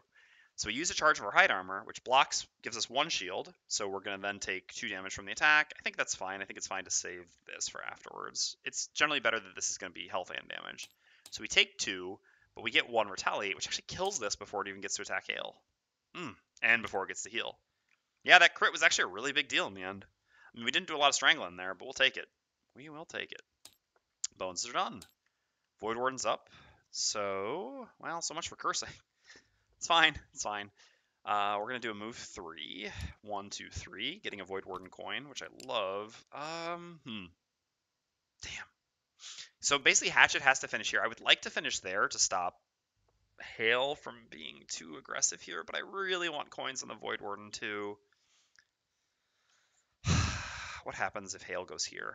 I mean, as long as we go into the room next turn, she won't really be able to advance because we're going to get crowded out. I mean, sort of. I guess we have to go onto the door so that enemies come here. Because if we go here, this actually gives her a path from here. No, it doesn't. Well, it sort of does. She goes here 1 turn and then here the next turn. I want the coin. I want the coin. I just want coins on the Voidwarden every chance I can. I really want to be able to get an item on the Voidwarden here. Voidwarden and money name a less iconic too. I know, right? That's what's so frustrating is I just desperately need the money on the Voidwarden. So any chance I get to loot, I'm really taking it. To be clear, the scenario beating move here is to use the boots to go 1 more to here to make Hail sort of a little bit more stopped up and make it easier to prevent her from advancing so much. But at the end of the day, we're going to take the chances we can get at minimal cost to loot on the Voidwarden. And then we're going to gain 1 experience and Great Dark, granting an attack to the Red Guard. No, to Hail. There we go. Hail, whack him. Hail just turns around and attacks us. And she's like, wait, I didn't know who you wanted me to hit. Come on, you gave me an attack. Alright, then the Hatchet goes. So here we just in the end have a move 2. We have to end here because we definitely need the favorite back. Okay. Discard. And Hail advances more than I would like. Okay. So time to get in the right room. Creating fire. And I guess just shield and shield. Yeah. Set up some direct damage as well while shielding. No one could see that, but my cat just got the zoomies. She's doing the thing where, you know, cats do this sometimes. They just like suddenly start sprinting all over the place. So, oh yeah, she's very suspicious of me right now. Whoa, you can grant an attack if there's no possible target? Yes, you can. You can grant an attack, it just doesn't do anything. The ability itself, which creates dark and gives experience, is to give 1 ally an attack. The ally can't perform the attack. So, for example, someone can't, like, for example, if this card just said attack 3, dark, 1 experience, I wouldn't be able to do that with no targets nearby. You can't perform an attack action with no targets, but you can grant an attack to someone who then just can't perform the attack. You can grant something to anyone. The action itself is the granting, not the attacking. The second part is the attacking, but we don't care about that. I miss so much XP. Yeah, it is actually an important way to get some XP on the Voidwarden for sure, and also kind of can create a relevant element sometimes. Okay. So yeah, we go in with these two. This just makes perfect sense. Max shield, potentially some direct damage. Get ourselves into a decent position.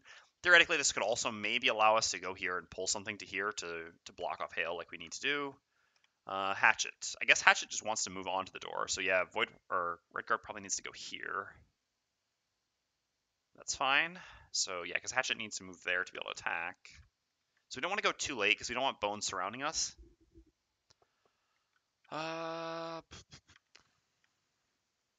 We do have our boots, but I really don't want to use them for this. This is annoying because the initiatives. Do I have to use my boots? I think I have to use my boots here. It's so important that I make it to this door before a monster does. The problem is there are bones in this room, and if a bones gets here, it's going to start multi-targeting the Spellweaver. So I think the safest thing to do here, even though it is frustrating because I really don't want to use my boots for this, is to do that, and then... Because the problem is we just don't have another initiative before 25 since we use Center Mass that turn. So if they do 25, the bones are just going to go there. And this would be bad. I don't remember how many bones there are or where they are. Obviously playing 3 players, but I think in general this is just the safest line. Even if it is going to cost us later on not to have the boots for retrieval. So what we attack with is probably... So Redguard's missing a lot of health, but we can just do a heal turn on the Voidwarden. I think that's almost certainly what we're doing here. Putting these blesses into their deck is more costly than usual because hail can get attacked. Sort of is what it is.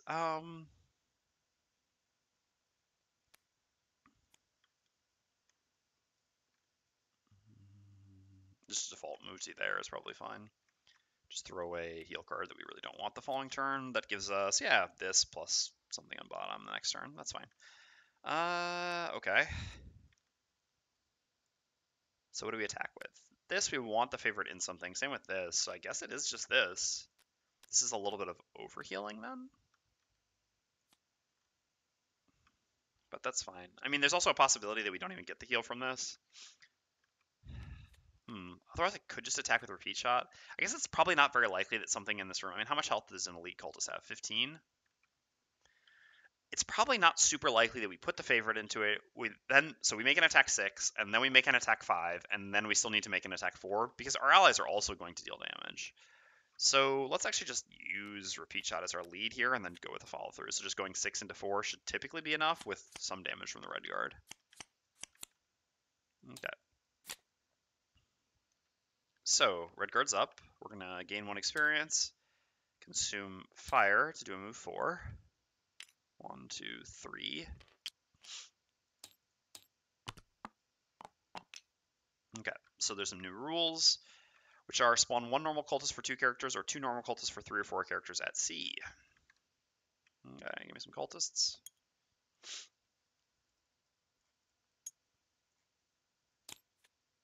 Sure. And C is in the back room in the top right, if I'm not mistaken. Yeah. Okay. So cultists, and I need to flip 4 bones as well. Nah, that's pretty annoying, because I really just wanted them to attack me while I have 2 shield. I don't love it. So we have 1 more movement. We're always going to here or to here. Sorry, give me a second. I have to blow my nose.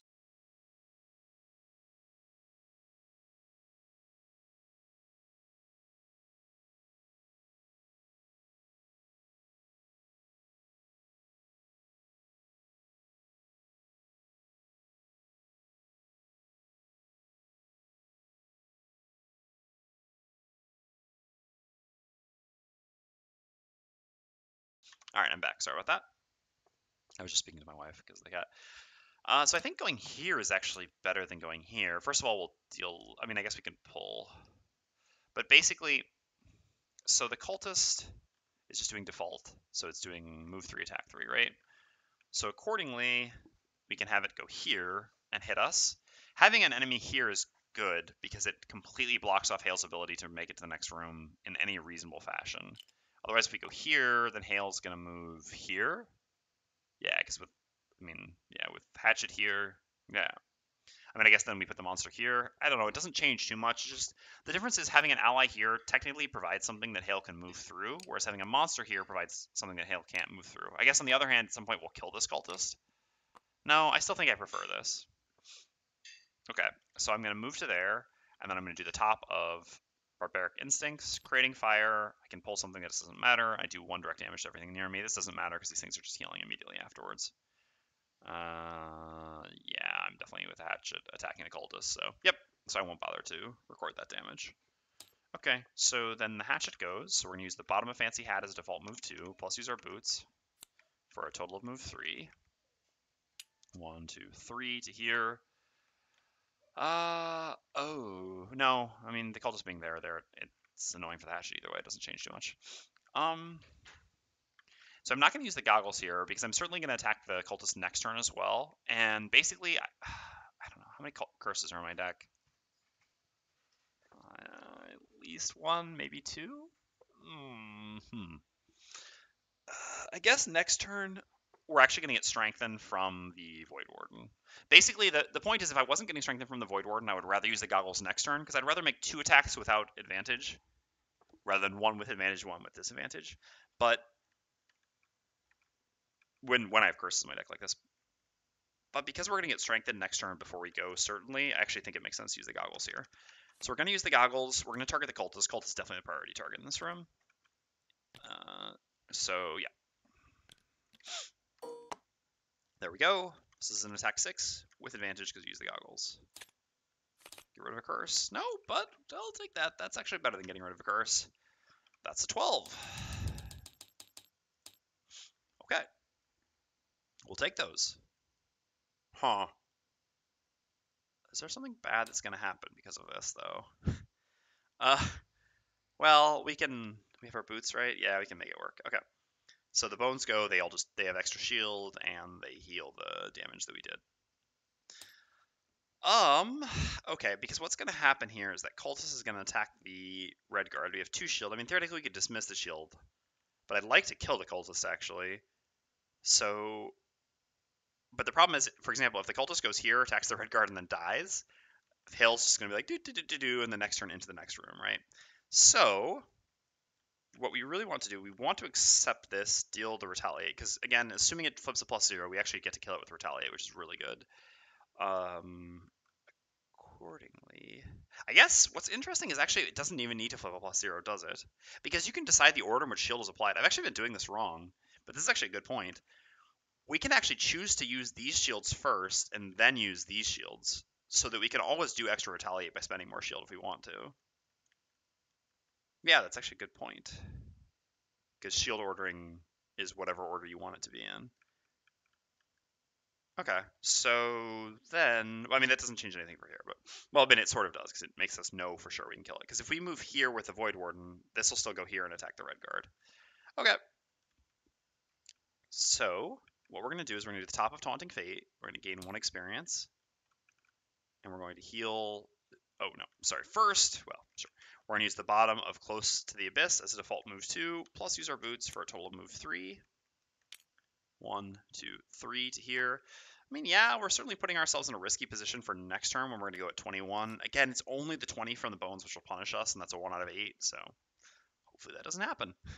And then we gained our 1 experience already, and we're going to heal the Red Guard for 6. Oops. And put a Bless into their deck. With digital, you always have to use the chess piece first for damage mitigation. Interesting. Okay.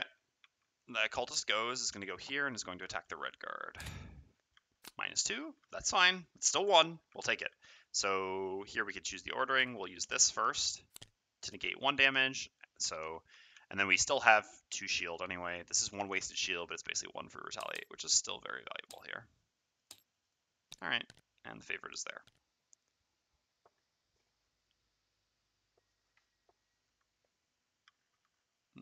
Okay, and we get a curse on the Red Guard.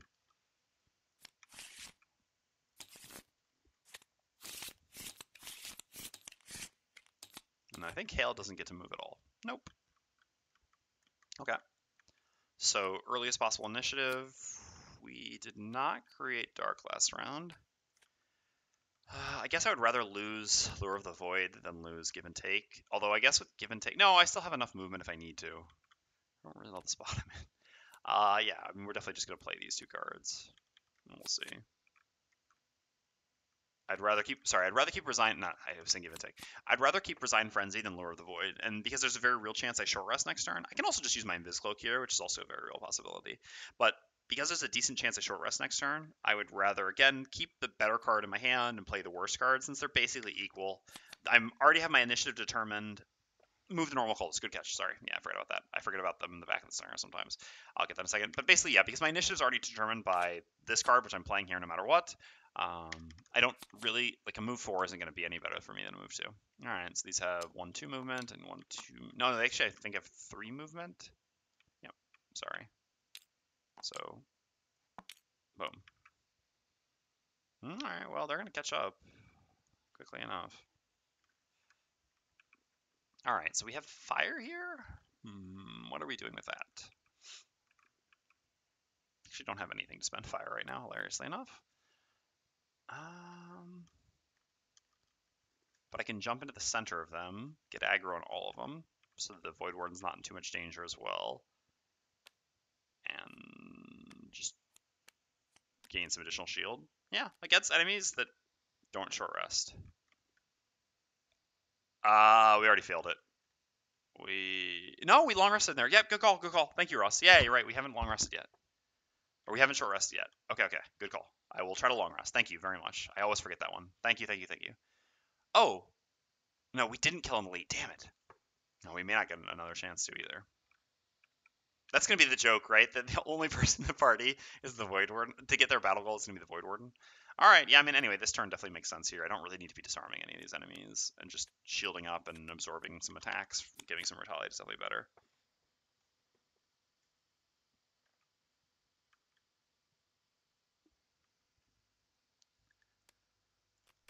Okay.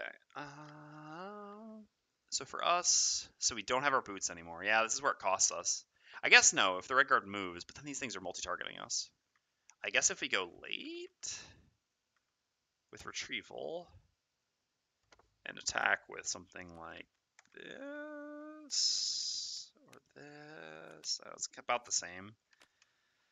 It makes sense to go late because these are all going to be immobilized and focusing the red guard. We don't want to move up to here and let them hit us, but we do really want to use retrieval so we can throw the favorite again this turn.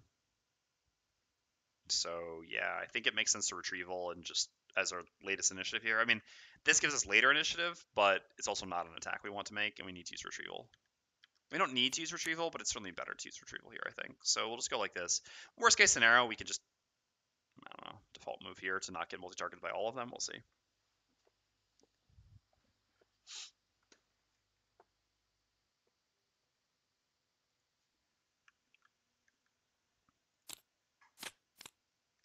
Ah, 46 against 45. Beautiful. Voidwarden did already short rest? Damn it. Was it in the first room we short rested? Oh no, we just short rested, didn't we? Yeah, I remember now because we lost this. I thought it was a long rest, but I guess it was a short rest. Yeah, it was a short rest. You're right. Yeah. Yeah. No, yeah, it was when we lost. Yeah, it's because when we rolled for this. Did we not long rest that round, actually? No, because it was all at the same time. Yep. Yep. Yeah, because without having used stamina potion, ours were all synchronized, so it was that time. Damn it. Well, we're just not going to get any battle goals. They don't call me Mr. Battle Goals for nothing. All right. So I'm going to do a move to jump, shield oneself. I'm going to go to here, as planned. And then I'm going to use this top, giving shield, light, and immobilizing all of them.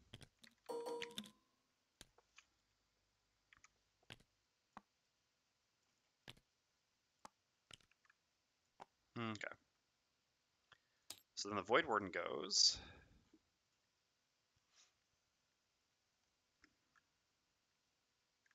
So what we want to do here is we're going to poison targeting ourselves, and we're going to create dark and bless and strengthen the hatchet.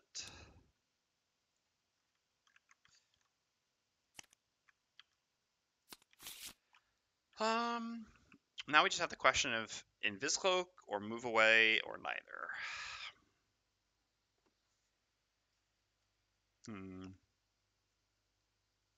Steal the coin. So The reason why it would be good not to move away is it prevents hail from moving up so much, but it doesn't actually change too much, does it? I mean, it sort of does. Because here she'll go here, and the next turn she'll go here, whereas here she would go here, and the next turn she would go here, which is definitely a more accelerated pace. I really don't want to have to use my Vizcloak yet. Although I'm not sure how valuable it's going to be. I mean, I guess I could also just accept this attack. Problem is they have some blesses in their deck. I mean, I do have a card to lose in my hand. I guess it wouldn't be the absolute end of the world. I would be taking an attack 4 with 7 life. So literally only a crit would kill me. They have how many crits in there? Just one. I mean, 2. 1 bless and 1 crit. Where's that Iron Helm? It's tough. That's really tough, actually. I'm really not sure what's correct. I think slowing down hail is worth it, and I think I can do better with my Invis Cloak than this. I'm not actually sure, but I think I can. So I think I'll just accept this. I'll just chill there. Okay, so the bones all go. So it's going to be Redguard, Voidwarden, Redguard. These are all going to be attack 3s. We have 2 innate shield and 1 ability to shield down there. Okay, I miss. And then next on the Redguard is a +1. So we'll just use this here. So this means we take 1. So here it was 2 damage, here it's 3 damage, and then this is on the Voidwarden. Okay. I was afraid. And now one last time on the Redguard. That's fine. That's where I like to see the blesses. Whew. Very, very close there. A little too close. Because we have our helmet, so we take 1, and this takes 2. Alright. Their respectable turn. Okay, so then the Hatchet's up. So we're going to do a move 1, loot 1, going to here, looting both of these things. I'll grab this coin, I'll just leave the favorite up there because I'm going to use it again shortly. And then I'm going to attack. It's annoying because this one doesn't die unless I flip a +1. That's tough actually. Whereas this one dies with a +0, but obviously I don't have advantage. And I have curses in my deck, which is what scares me about this. But I can't attack before moving because I certainly... Also, I guess it's just easier for me to get the favorite here than here. Sure. Let's attack this one then. So we have both advantage and disadvantage. Here goes. Oh, brutal. Oh, that's really brutal. All right. So he's favorited, and we get to do a heal 2, and I think it just makes sense for it to be on the Redguard. I mean, yeah, healing the poison off the Voidwarden is interesting, but I'm not even sure we care about healing the Voidwarden, whereas we do care about healing the Redguard. Damn, that's rough. What would the other card have been? Yeah, I guess we could see, since we're going to redraw anyway. +0. Well, so we wouldn't have killed this one either, but it would be at 1 life. Admittedly, we don't have a 1 direct damage thing this turn, so this would still, I don't know. It was... Fortunately, neither outcome would have been amazing here. But the other outcome still would have been better, obviously. Still, I think that this was a reasonable choice. I don't think it was necessarily wrong to do this. I guess I should take a look at what the odds... I mean, I think I have just 1 curse in my deck, right? I have 2 curses in my deck, but 1 bless. So we had, 19 cards in our deck. And with flipping 1 card, there were... No, I guess the advantage doesn't matter. So flipping 1 card, we had 1, 2, 3, 4 possibilities of not killing. So 4 out of 19. Yeah, it's pretty good still. Obviously, just slightly above 25%. Whereas if we'd attacked the other one, our odds of killing, we would have 1, 2, 3. So 1, 2, 3, 4, 5, 6, 7. 7 total cards in our deck. Yeah, so it would be under 19. So 1 minus open parentheses, 12 divided by 19 times 11 divided by 18. Yeah, because we would have to draw 12 out of 19 and then 11 out of 18 in order to fail. I don't know. I'm not sure. I would have to do the math. I think ours was slightly better. There's also one other thing to consider here, which was kind of what the tiebreaker was for me, which is basically that having the favorite here was better than having the favorite there. Okay.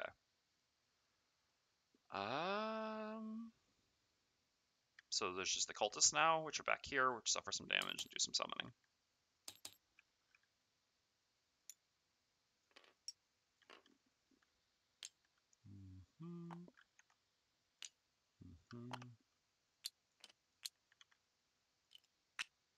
There we go. And then Hail advances to here.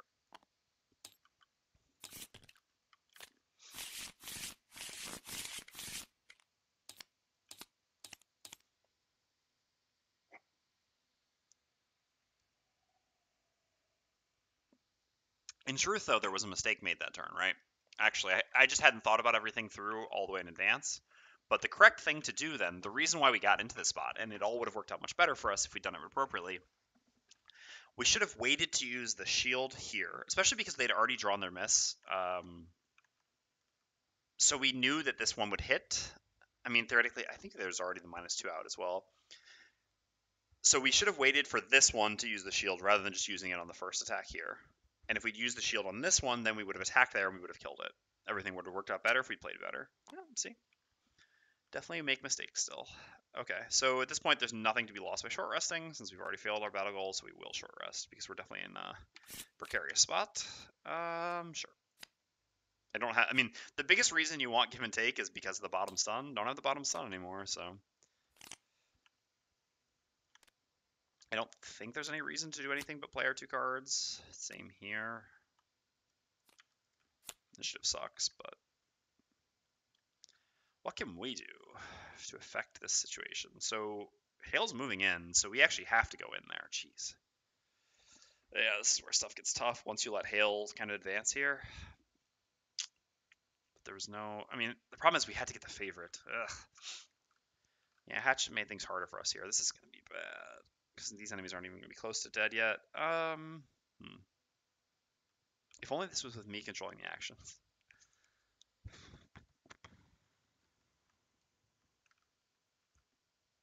Resign Frenzy is not really what we want.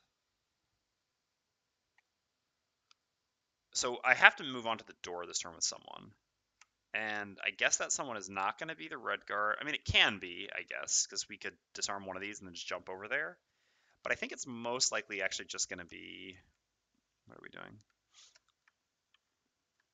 I mean, I guess it can be Hatchet. Who does it, actually? It has to be someone who goes invis, I think is the best call. So Hatchet can actually do it to attack from here to there, because we need to move away anyway to lose disadvantage, and I think that's better than like moving down here. So accordingly, Voidwarden doesn't need to move.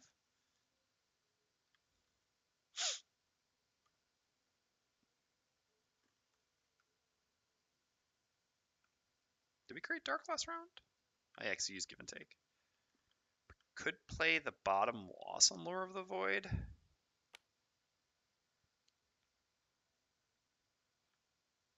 I don't actually hate that here. We're also at 8 cards, so playing a loss here is pretty reasonable, and we definitely need tempo right now. So accordingly, I really need a top with better initiative to make this worthwhile. Oh, this is adjacent, or it's within range 3. Okay, good. Yeah.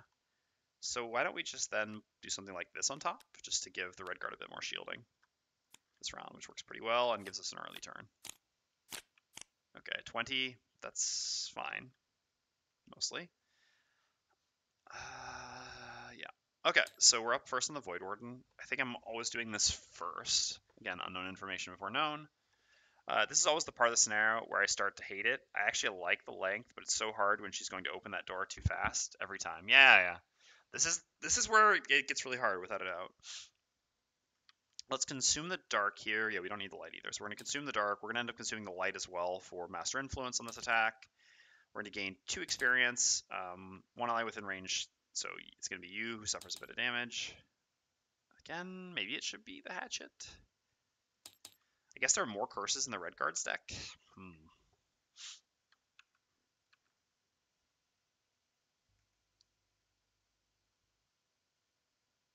There are more curses in the red guards deck. Yeah, let's have the Hatchet suffer the 2.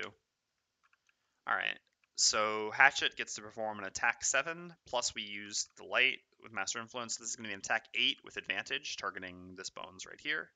Again, we'd rather leave the one with the favorite in it, because we get the follow-through bonus. Alright, so here goes. Nothing special to use on this. Okay, all good. This one is very dead. And then... Oh, so we're actually going to get... So we do have to go invis here as well. Or we have to pitch a card to the incoming damage. It's annoying. Yeah, sure. So then we're going to 1 ally within range 3 may perform shield 1. And move 2.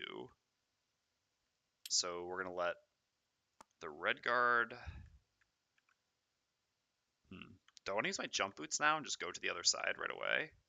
The disarm's actually not doing anything because they went afterwards. I could also just go into the next room with a red guard this turn while we clean her up in here. Why don't we do that, actually? That seems okay. So let's go there with the red guard with this move, using the jump boots. Okay, so the red guard has shield 1 and did this move too. And again, I think here... So this one will always just hit there. This one will hit these two. Yeah, this is pitching a card. I think it's going to be better to use the Invis Cloak than to pitch a card. Especially if the red guard's running into this next room. Can you throw Hail back? I don't remember if she's an ally. She is an ally, but unfortunately I can't throw her back is the thing. Because I don't control... It's the same ally may perform move 2.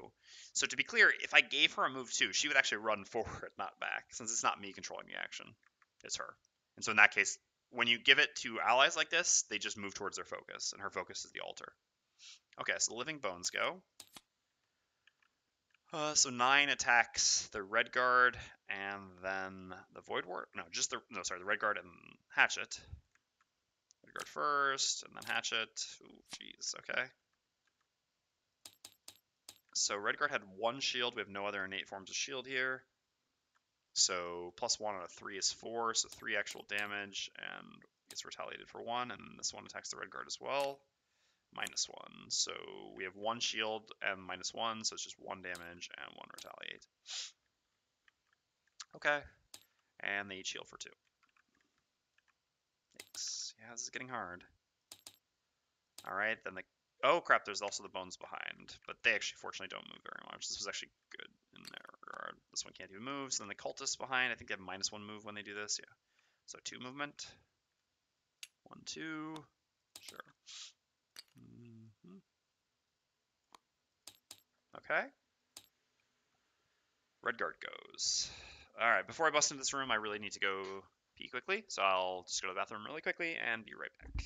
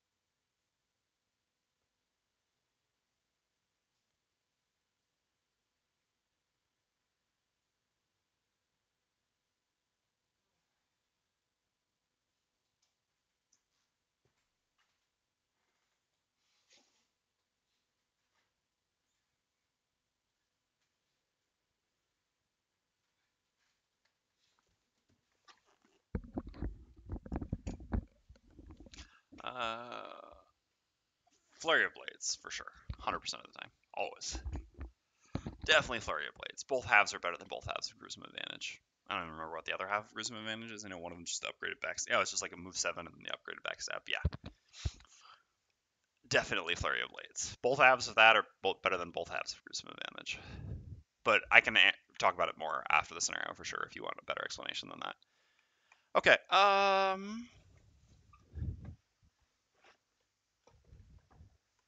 Yeah, for sure. So Hatchet's up.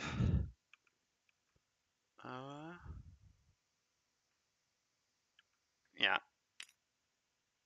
I mean, it still wouldn't even be that tempting, but well, we'll talk about that afterwards, just because Flurry is so much better. We're gonna move to here. Anyway, well, I guess yeah. Basically, the reason why it wouldn't even really be that tempting, even if it had good initiative like Backstab did, is because the Scoundrel doesn't lack for movement with good initiative. You have plenty of that, but something that gives you very good initiative while also giving you advantage is just a huge upside, and also the flexibility of sometimes attacking from range. So in general, like an upgraded backstab wouldn't really help you that much. It would just be like a marginal upgrade, whereas Flurry helps in many regards, both with like guaranteeing your giant boss killing attacks, and also just gives you a bunch of useful range attacks in a number of scenarios. Okay, we gain 1 experience, and we make an attack 4 range 4, targeting this bones here with follow through because it has the favorite in it. Yeah. Okay, so 3 damage, and another round. Oh crap! Nope, nope, nope. I just skipped the red guard's turn. All right, that's fine though. It's fine. Sorry, it's because I clicked the red guard before. I mean, what happened here had no bearing on what the red guard was doing. We were running into this room as we planned, since the hatchet was going to move down there in the end and not go invis. All right, so we're going to use the bottom of Healing Sands to do a move 3. 1 to here. Did red guard go? Nope. Yep, we just completely forgot about it. Doing it right now. Okay, so we also have to spawn a living spirit or 2. So it's just 1 normal living spirit at D. D is there. Okay.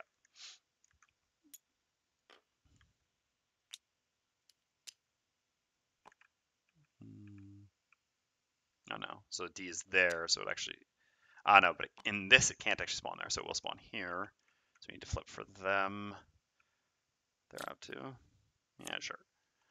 Okay, yeah, sadly it's gonna whack hail. And there's the corpses. Okay, that's fine.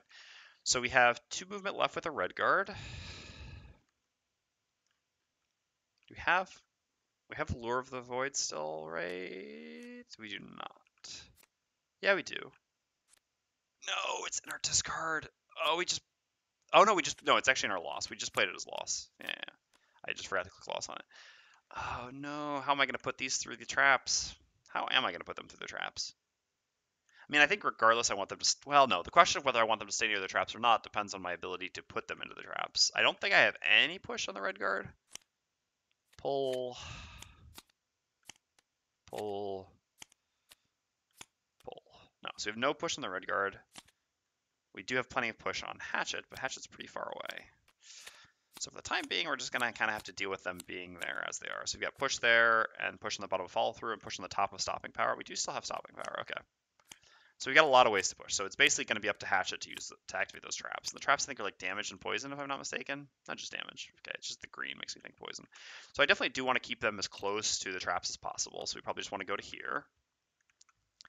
The disarm attack isn't really going to do anything. But so obviously in the end it would have been better to attack first, but I couldn't know. I knew that there were corpses in here, and I didn't want to run the risk of them smacking me for a million, so I certainly moved first. I could stop here, but then it's going to be hard to put them into the traps. Whatever, the disarm attack is still just an attack too.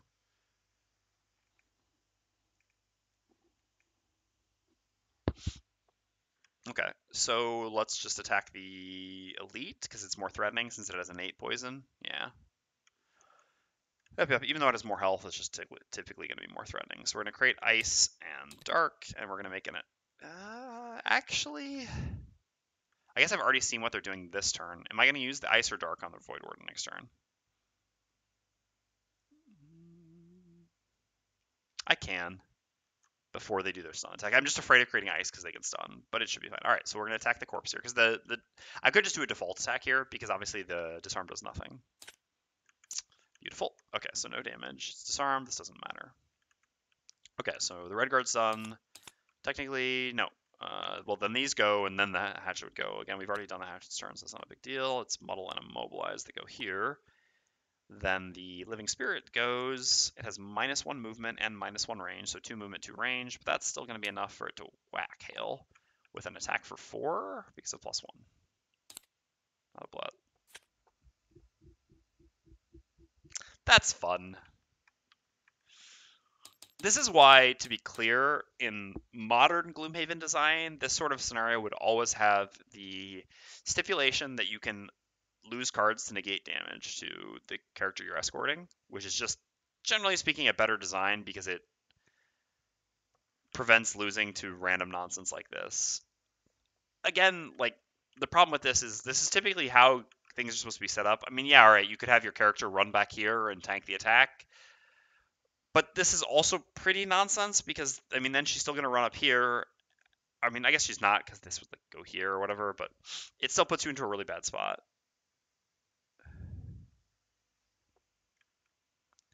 It's weird how you can pitch for half the scenarios in base game, but the other can't for the other half. Yeah, I don't know. I think it wasn't super well thought through, to be perfectly honest. In general, I think being able to pitch is just a good mechanic to have because it just losing cards to negate damage is still painful, and escorted characters still put themselves in situations that you wouldn't typically put yourself in. So having to pitch cards to keep them alive is still very costly, but it's obviously like still kind of evens out the randomness. This is terrible because, to be clear, with this crit, the scenario is basically over here because now she goes here and these can just come and kill her. Like, it's very difficult to prevent these, and this all from attacking her when she's at 2 life now. When any single one attack kills. That's just I don't know. I mean, that crit basically seals the scenario, and I don't think it was something that we were supposed to be able to play around. Again, the only way we could have done that is like open here, and then no, we couldn't even. We don't even have enough movement. We could have gone 1 to here, and then like this, but she was actually on that spot, and we don't have the boots to go 1 more movement, so we wouldn't have even been able to make it to the other side to prevent that attack. So again, I guess if Hatchet could have gone earlier this round, then we could have opened the door, invised, and then Redguard could theoretically play around this by going to here. But it also, like, with a 3-character party, it's difficult to imagine a situation in which you should run someone back this way. The scenario suddenly got bad. Surprise. Yeah, I mean, to be clear, I know that this is going to happen, and this thing spawning and attacking Hail is something I'm prepared for. Again, this is something that typically attacks for 3, right? So 1 attack from this on Hail doesn't typically change the scenario too much, especially because I can heal her. But it just went from, like, I mean, her at 10 life to her at 2 life in a single monster action because of both getting a +1 attack and a crit. This is just what's unfun about this. Okay. I mean, we just have to heal her now, but...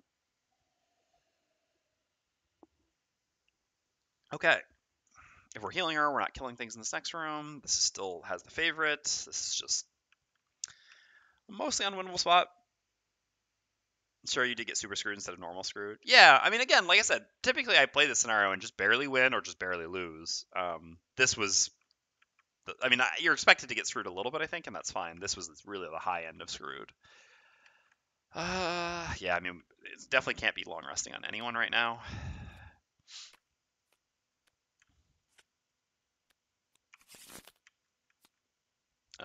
No.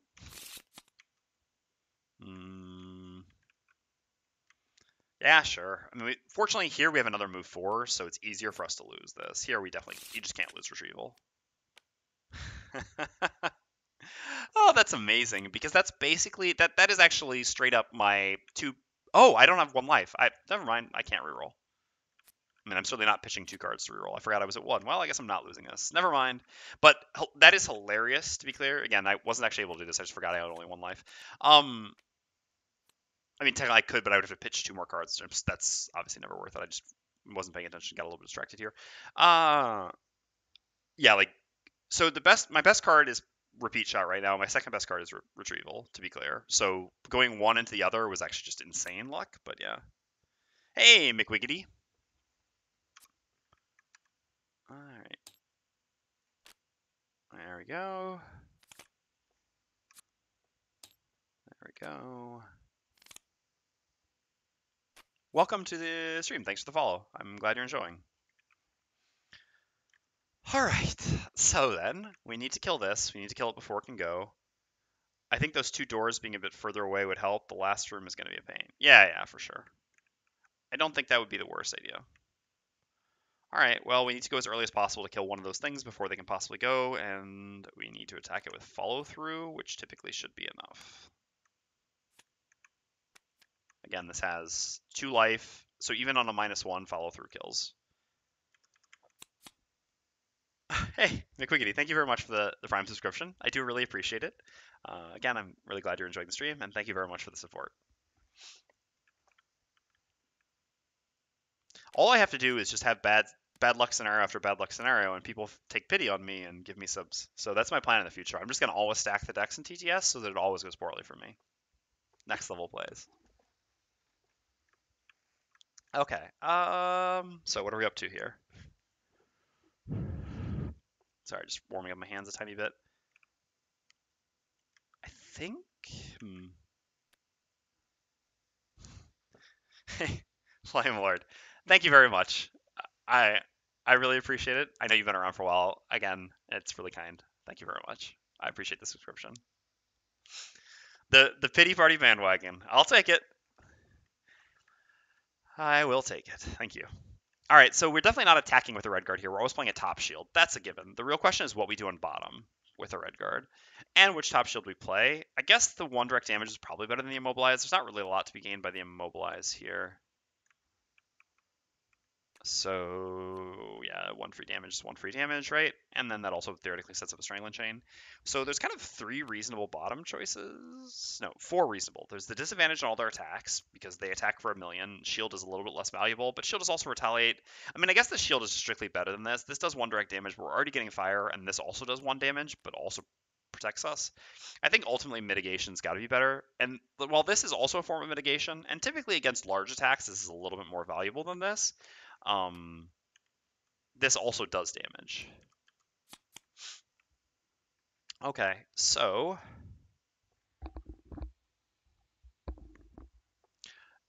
ah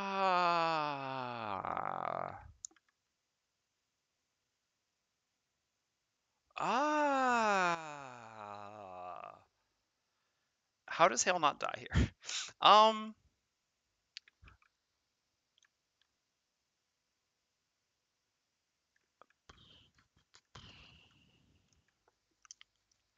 This is so good here though. This top actually. It's crazy to play another loss, but we're in such a bad spot. So we can actually, how much damage are on these traps? So the traps are at level 4, so I think they're gonna be 6 damage. Yeah. So this top is actually an execute on the elite corpse, which is definitely worth.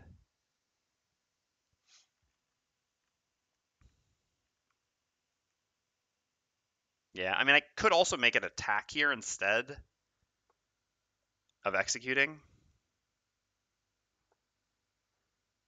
And then stun him and do direct damage. I mean, we'll see. I should play this no matter what. I definitely need to play this. I wish I'd Lure the Void, but I don't. And so this is going to have to just stand in for Lure the Void. 1, 2, 3. So I already have range on him, so I can just do whatever bottom I want. This also gives me pretty good initiative. I don't know if I'm able to play around the 20 from them. What can I do with a bottom action here?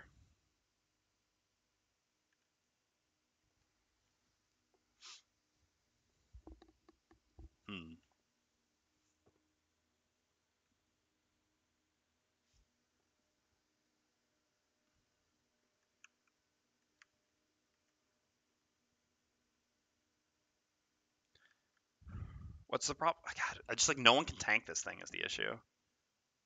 Whoever's getting hit by this is losing a card. And we can't let it hit Hail either. The red guard can't help because he's immobilized.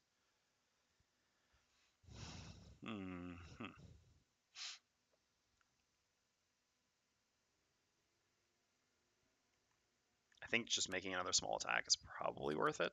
I guess I don't want to use an early initiative though here, because actually, yeah, I need early initiative every time. Actually, let's just do Gift of the Void as a bottom heal and hope that that maybe makes a difference here. Again, we're not playing around the 20 initiative this way, but I'm in such a bad spot. I can't afford to play around a 1 out of 8 here. That's just not possible right now. Because, yeah, we can heal Hail with this, which typically should keep her alive. We'll see exactly what happens. Otherwise, there's always the possibility of us just moving here, but in that case, we can play any bottom, and I think Gift of the Void isn't looking very good considering our current HP pools. Okay, I don't think we can do better than this. Let's go. Oh, maybe we should switch the red guard, what the red guard was doing. Oh, too late now. Well, that's interesting. I mean, couldn't they just take a turn off here, just do the thing where they, don't move or where they don't attack? What are you up to? Target all enemies. Okay, so that is basically, I mean, so we have to heal Hail here. That's just insane. This is so insane. The cultist doesn't really matter. Corpses are attacking without moving. Okay. Well, for the red guard, let's see here.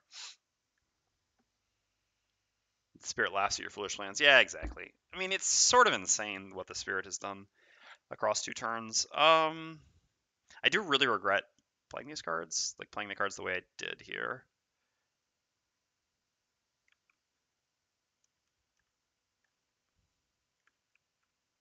So is it just better to make attacks now, is what I wonder, rather than just shielding against 1 attack? The real question is how I want to make this behave. So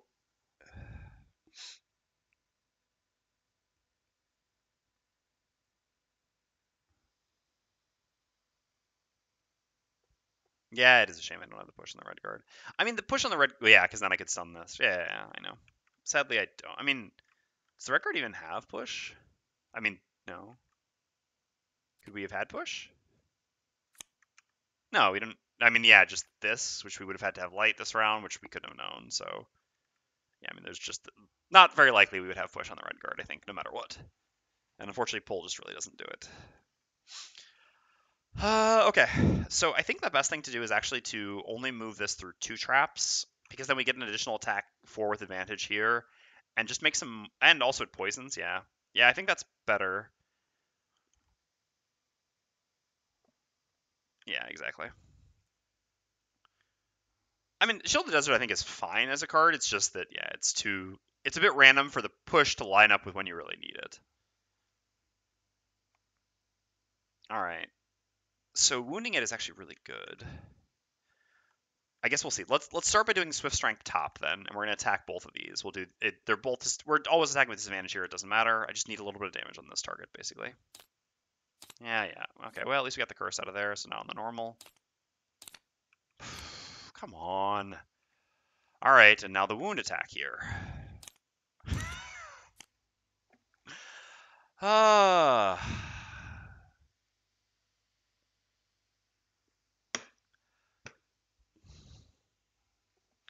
I mean, this was sort of insane flips that we somehow managed to do no damage on all 3 attacks. So this, okay, sure, why not? But then this with oh, I'm gonna lose it. That's really unfortunate. I just really needed, like, basically, what I really, really, really, really, really had to have happen was I just needed from all these attacks to do 1 single damage on him, and I'll explain why. He's gonna take 12 damage from the traps, and he's gonna wound. So by wounding him and stunning him, he's gonna take 2 damage from that. Is that every single negative in my deck? I guess I have a reshuffle so I can go look. I think there's more curses in my deck, to be honest. But this is every single negative non-curse, at least. I think there's like 1 curse left. Yeah. Yep. That's how we drew there. So there was 1 curse left. Other than that, we drew every single negative card in our deck.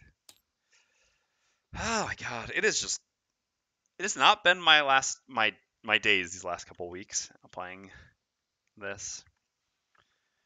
So to be clear, yeah. So basically, if we get a single damage on either of the attacks on this elite, it takes 1, it goes down to 14. The wound will deal 2 damage to it before it ever acts again. The traps will deal 12. So this means it dies, and we get to basically get the big attack here, while like sort of get to have it all. So I needed an attack 2 or an attack 1, one of these single 2 things to deal damage here. But in the end, not only did they do not do any damage here, but I also managed to not deal any damage here by drawing like just literally perfect disadvantage modifiers. Oh god, that's just so bad. I mean, like, otherwise, the thing is, I could do this, which is theoretically 1 damage, but then I don't get the wound. So it doesn't actually do it. I needed to get the wound and then 1 damage from one of the 2 attacks. Whatever, we'll just have to put this as a problem for future us, because I still think it makes more sense to attack the other thing. Alright, well, we're done. We did basically nothing on our turn there. Pretty impressive. Don't want to heal? I guess there's really no reason not to just be healing right away. Anytime Voidwarden can do healing from now on, it's going to be on hail, so we might as well use this now. I don't think we're going to get poisoned, but you never know. Okay, Hatchet's up. So we're going to gain 1 experience. We're going to make an attack 4, range 4. We're going to be targeting the bones here. Well, that's actually a fine -1. So the favorite goes there. So how do we... I mean, I don't know. I guess we're just dying here. I don't understand how we can not die here, is basically the issue. Because of what the bones flipped. And, like, basically this combination of things is just so insane. I mean, we have to go invisible here no matter what. And I guess we just have to get the favorite. So we're just going to do a default move 2 and go there. Should I have considered using the top? No, the top's only 2 shields, so it still wasn't enough against 2 attack 3s. If it was 1 shield higher, maybe. Alright, we get that back. We get this back. Pop our Invis Cloak. And is there anything we need to stamina potion back right now?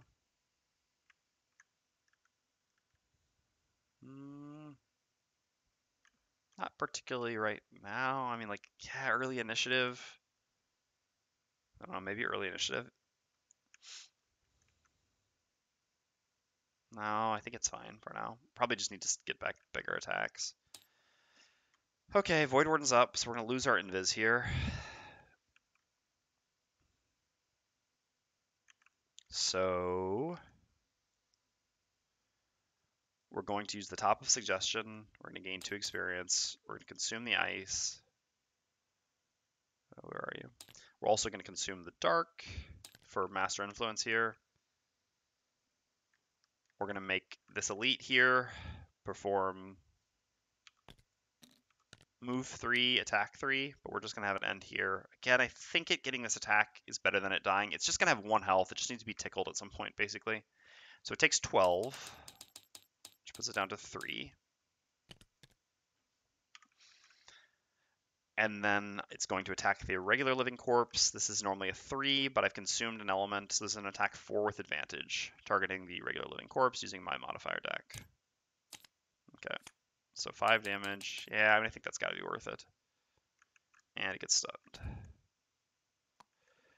And I have no choice but to heal hail here with my bottom heal 2 from this because of this attack. Otherwise, if that flips a +0 or higher, then it's killing. Then we just straight up lose the scenario and there's nothing we can do about it. So this is a 100% force choice here.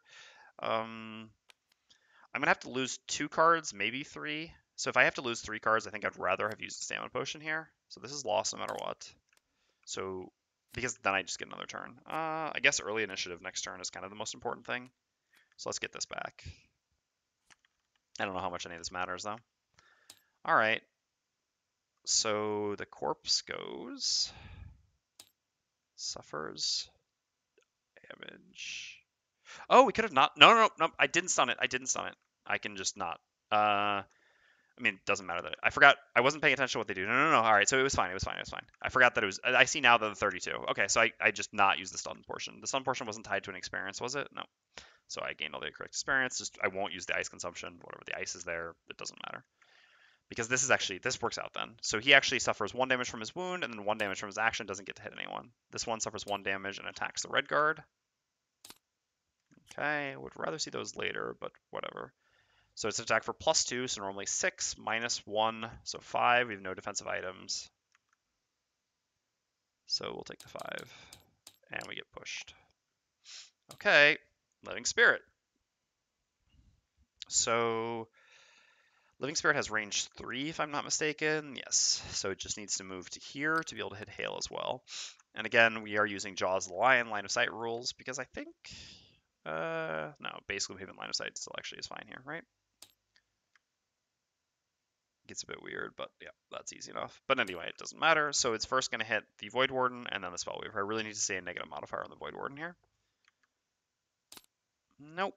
So this is a 2, but we have poison, so 3. So did I lose a card? Sure. I don't think it matters too much. Okay, then on Hail. And that's the scenario. The Living Spirit attacked Hail twice and crit both times. I don't even...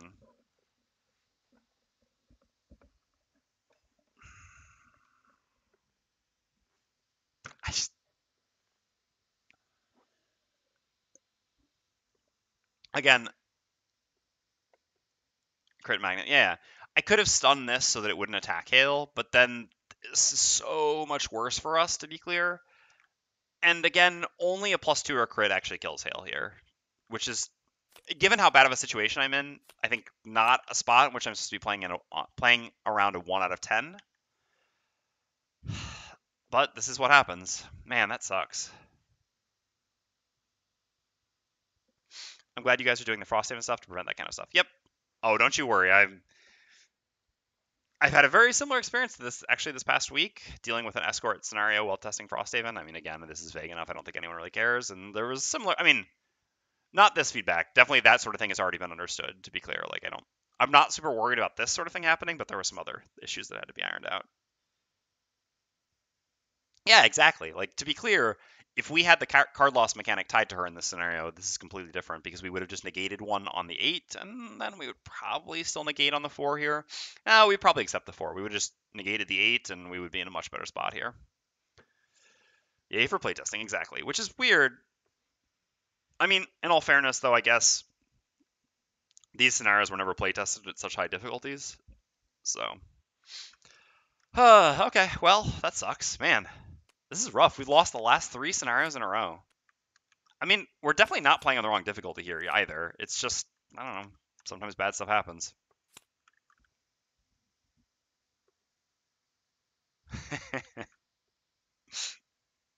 All right, so that's it. I guess, no, we've already all finished, yep. So, game setup, scenario lost. Did we finally get a level here? Still not. Is it just not giving experience over here? No, I think it did. I guess we just barely gained any experience. We gain experience for placing the favorite. How is it that people, I still don't get how people think this is well, I mean, I guess maybe it is. It's just not my experience playing it, that this is the highest experience gaining class. Look at this. Look how far behind he is. He's still, I mean, Voidwarden's at 114 and we're sitting down here at 88. Oh, Flame Lord, I'm sorry, what? You must have typed in caps or something? I don't know what, or maybe it was a spoiler thing. Sorry, I didn't see why you got timed out, and I apologize. All right, round. So is there any post stuff we have to do? Not really. We should have gained the gold. We're still slightly short of enhancement there, a bit short of buying anything we want here. 72 gold. Did it? I feel like it just gave us a bunch of gold. Is that correct? I didn't have that much before. Did I really pick up that many coins in this scenario? I feel like it's maybe... Oh. That horrible. So to be clear, everyone, I don't think this mission is generally horrible. Like, I actually like this escort scenario. I enjoy playing this scenario. In general, I find it fun. Here, I didn't, but it was just because of a random crit. And yeah, I mean, that's going to come up 1 out of 20 times, I guess. Oh, confirm. Okay, let me check. Hatchet got 9 gold. We had 63 gold before? Why didn't we do an enhancement? I could have sworn I didn't have that much gold before, but I guess I did in 4 XP. Yeah, okay, that seems correct then. Good call. Thank you for that.